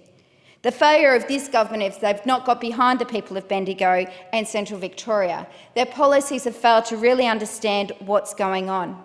And one of the clearest areas where this government has failed and let people down is the workers of Bendigo. 85% of the workers of Bendigo earn less than $75,000 a year. And on budget night, this government said that they weren't entitled and didn't earn enough to get a tax cut. It's ridiculous to suggest that some of our lowest paid workers are not worthy of this kind of attention. The government has let Bendigo and Central Victoria down. Time has expired. The question is that the motion be agreed to, and I call the member for Gilmore. Thank you, Deputy Speaker. Working for the people and communities of Gilmore has been rewarding. Advocating for small and large allocations of funding for both new and continuing projects that risk being defunded. In total, I've delivered well over $350 million to Gilmore, and that doesn't include the almost $500 million defence investment in HMAS Albatross for the helicopter fleet acquisition and the helicopter aircrew training system. Incidentally, we almost lost this facility, but after a tip-off I went straight to the Minister and I argued to retain this development in Gilmore. Some of the significant funds and projects include the delivery of $51 million in infrastructure investment for roads, safety packages, black spot funding, roads to recovery and heavy vehicle investment, 25 Green Army projects delivering environmental improvement, youth employment and training, more than $3 million invested in local business growth grants, training and upskilling and funding to accelerate commercialisation. The delivery of election promises, including $2 million for the Dunn Lewis Centre, the Kiama Harbourside Works, the shared walkway construction in Vincentia, skate parks and CCTV installations. There have been dozens of smaller grants, such as Saluting Their Service, the 2015 commemorative Anzac grants and the Stronger Communities funds. I'm actually pretty good at getting jobs funded, but my reward is to see them completed. I just say, job done, now what's next? I'm not one to seek glory for every little issue, which for a politician isn't actually a really good idea because nobody really knows what you're doing. However, being a federal politician can also be personal. For example, when you're asked to intervene in the potential deportation of visa holders who employ 8 Australians and have a base payment of about $35,000 a month, you call the minister and you fix it. Or when a local kitchen business is about to go belly up because an employee embezzled the company and the ATO is about to bankrupt them, you call the minister and you get it sorted. There are endless cases, many of them heartbreaking. It's been an honour to put my teaching and business experience to work as a community advocate while in government. I was part of the team lobbying for the Hep C cure to be put on the PBS, also for Kalydeco, a cure for some forms of cystic fibrosis. I lobbied the minister and was successful in the rollout of the shingles vaccine for people aged between 70 and 79. After November this year, they won't be paying the whopping $195. It's been terrific to assist community groups such as Taste of Paradise for their greenhouse, the Culburra Beach Skate Park, the Kiama Netball Association, Killalea State Park for the computers to help their Green Army team to get their white cards and learn to write CVs, the Sailing for Everyone Foundation for disability pontoon access for their boats, the Shell Harbour Surf Lifesaving Club, the Sussex community with the help of council in getting funds for their Learn to Ride facility, Kids Corner and their great new outdoor play equipment, the Shoalhaven Community Transport Organisation for administration equipment, and new instruments for our wonderful Shoalhaven Youth Orchestra, as well as a new floor and facilities for Ulladulla Children's Centre, and most recently funds for the all-inclusive playground in Bait Haven. These are projects that really make a difference to those groups, and to see the joy on their faces is inspirational. I'll continue to lobby and fight for the new Narra Bridge. It's an essential infrastructure linchpin for our residents, our tourism growth, business expansion and consequential employment opportunities. I see youth who need to be part of our social fabric, rewarded for participation and taking on responsibility like the recently launched Digital Hub business, now funded for 2 years, and will assist around 120 people into work. I sponsored 2 participating businesses. I commend the initiative The Path program described just this week in the 2016 budget for vulnerable young people having trouble breaking into the jobs market. With solid preparation, assisted work trials while still receiving income support, taking that risk factor away from getting a job for a short time and struggling to get back into support if the job doesn't work out, and then having incentive payments for the employer. This has been a hard-won change and very welcome for the 12% of our unemployed young people who do not have a working adult role model in their home. It is transformational.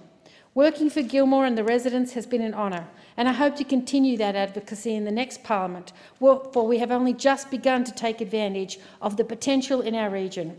With the free trade agreements, recently announced business incentives and a plan for economic stability to take Australia to a healthy financial future, we are setting ourselves up for a great plan for our children, our grandchildren, our businesses, jobs opportunities, and we can only say to our wineries, our seafood organisations, we have potential, we have great people. It's time to make the most of everything we have in Gilmore and keep it moving along.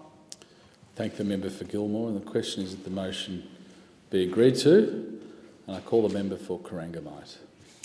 Thank you very much, Mr Deputy Speaker. I rise on what's expected to be the last day of this 44th Parliament to stand up for a young woman and help her fight for justice. 32-year-old Megan McLeaning, a constituent of mine in Corangamite. In 2004, while studying in New Zealand as a young paramedic, Meg was brutally raped and abducted. The perpetrator, Akil Hassan Abbas al-Baiti, was an Iraqi asylum seeker who had been granted New Zealand citizenship. At the time he attacked Meg, he was on parole for raping 2 other women and attempting to rape a 3rd woman, for which he was jailed for 9 years in 1998. The New Zealand government subsequently revoked his citizenship. Meg's attacker was convicted and sentenced for abduction and rape for what he did to Meg in 2005 for 7 years and is on preventative detention.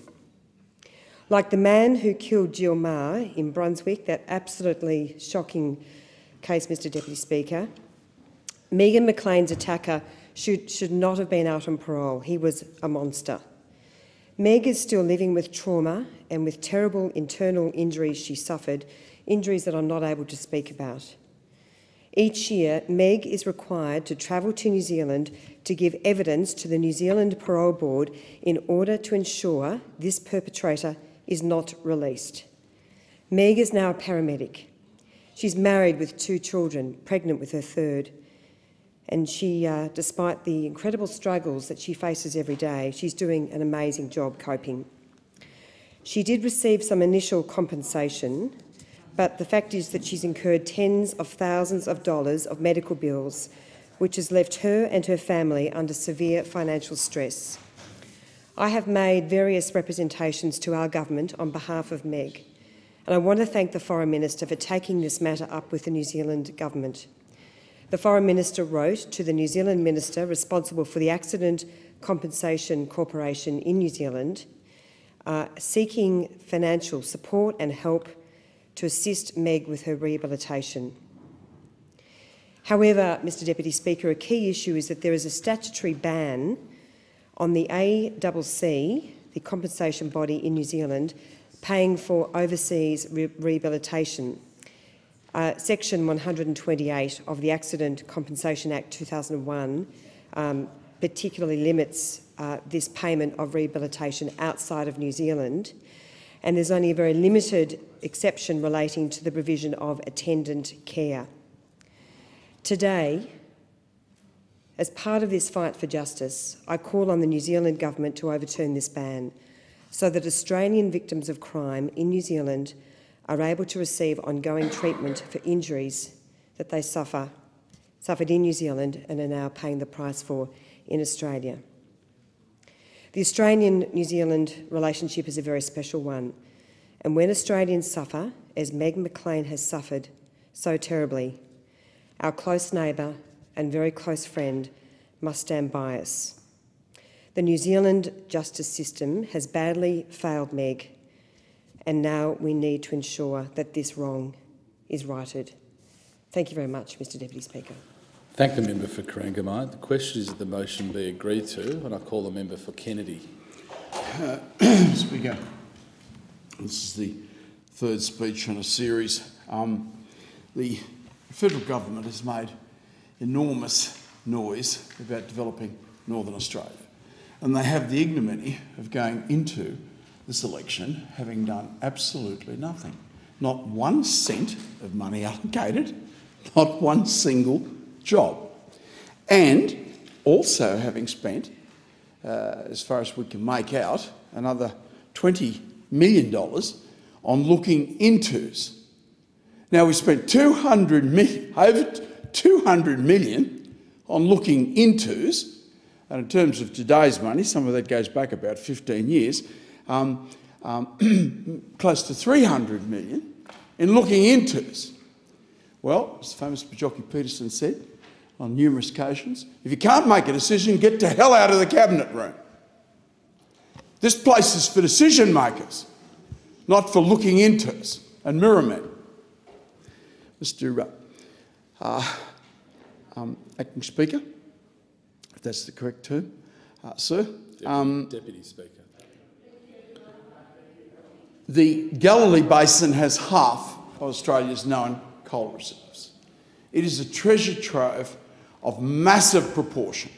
For those that see no future in coal-fired power stations, let me just correct you and say the problem is CO2, BHP, Ergon, the big electricity supplier in Queensland, and CSIRO have already established that all of your CO2 emissions can be absorbed in ponded areas so that the modern power station will have no CO2 emissions whatsoever. When it goes into the pond, it grows algae, which is of fabulous value to the cattle industry. It is 23% protein, which is extraordinarily high. What we need in the Galilee is the building of a railway line. And the first railway line was built in Queensland in the 1960s when Australia was a coal importing country. Can you imagine convincing the public that we could go from a coal importing country to being a coal exporting country? And upon that gamble, $1,500 million of public funds was committed from a budget of $3,000 million I'm using today's terms. It was probably predated even dollar currency, Mr. Speaker. So the Queensland government then proceeded over the next 20 or 30 years to lay down 6,000 kilometres of coal line. Now, the coal industry has gone backwards now for about 7 or 8 years. In the 25 years since the Country Party, then calling themselves the National Party, was knocked over in 1990, in that 25 years, to my knowledge, there's not been a single kilometre of rail line put down. Now, the Adani Mining Company has said they're going to produce $3, $4, $5,000 million worth of coal annually, and they need the railway line. They have been struggling now for 3 years to overcome 400 hurdles to get the railway line built. If the railway line is built, then the Australian economy benefits to the tune of somewhere between $4,000 and $7,000 million a year. That is assuming that only Adani goes on stream. Now, what in heaven's name are we fooling around with? There are no hurdles for a government initiative, none whatsoever. So build the railway line. It's $2,000 million. Build Hell's Gates Dam. Heaven only knows. Government did a study on it about every 5 or 6 years now, back to 1984, when the giant Bradfield scheme was announced, and this is the major component of that scheme. Now, we're not advocating Bradfield. I'd love to, but I'm not doing that. I'm just saying build Hell's Gates. That will give you your economy and income of $2,000 million a year. So $7,000 million from the Galilee, $2,000 million from Hell's Gates. Above Hell's Gates, which is just southwest of Townsville, Charters Towers if you like, southwest of Cairns, Ravenshoe if you like, is the giant status proposal on the upper Herbert River, which again will give you another $2,000 million a year in income. Build a canal to get our fertiliser out, which is probably about $200 million is all we require there, and we will give you back $4,000 million a year in fertiliser production. We're already doing nearly $2,000 million in Mount Isa now, Mr. Acting Speaker. So all these wonderful things and the realisation of what we should be achieving in the cattle industry, which is a quadrupling of our present figures with irrigation. The member's time has expired. I thank the member for Kennedy. I move now. The question is that the Federation Chamber do now adjourn. All those of opinion, please say aye. All those against, no. I think the ayes have it. The Federation Chamber therefore stands adjourned until 10:30 a.m. on Monday, the 9th of May 2016.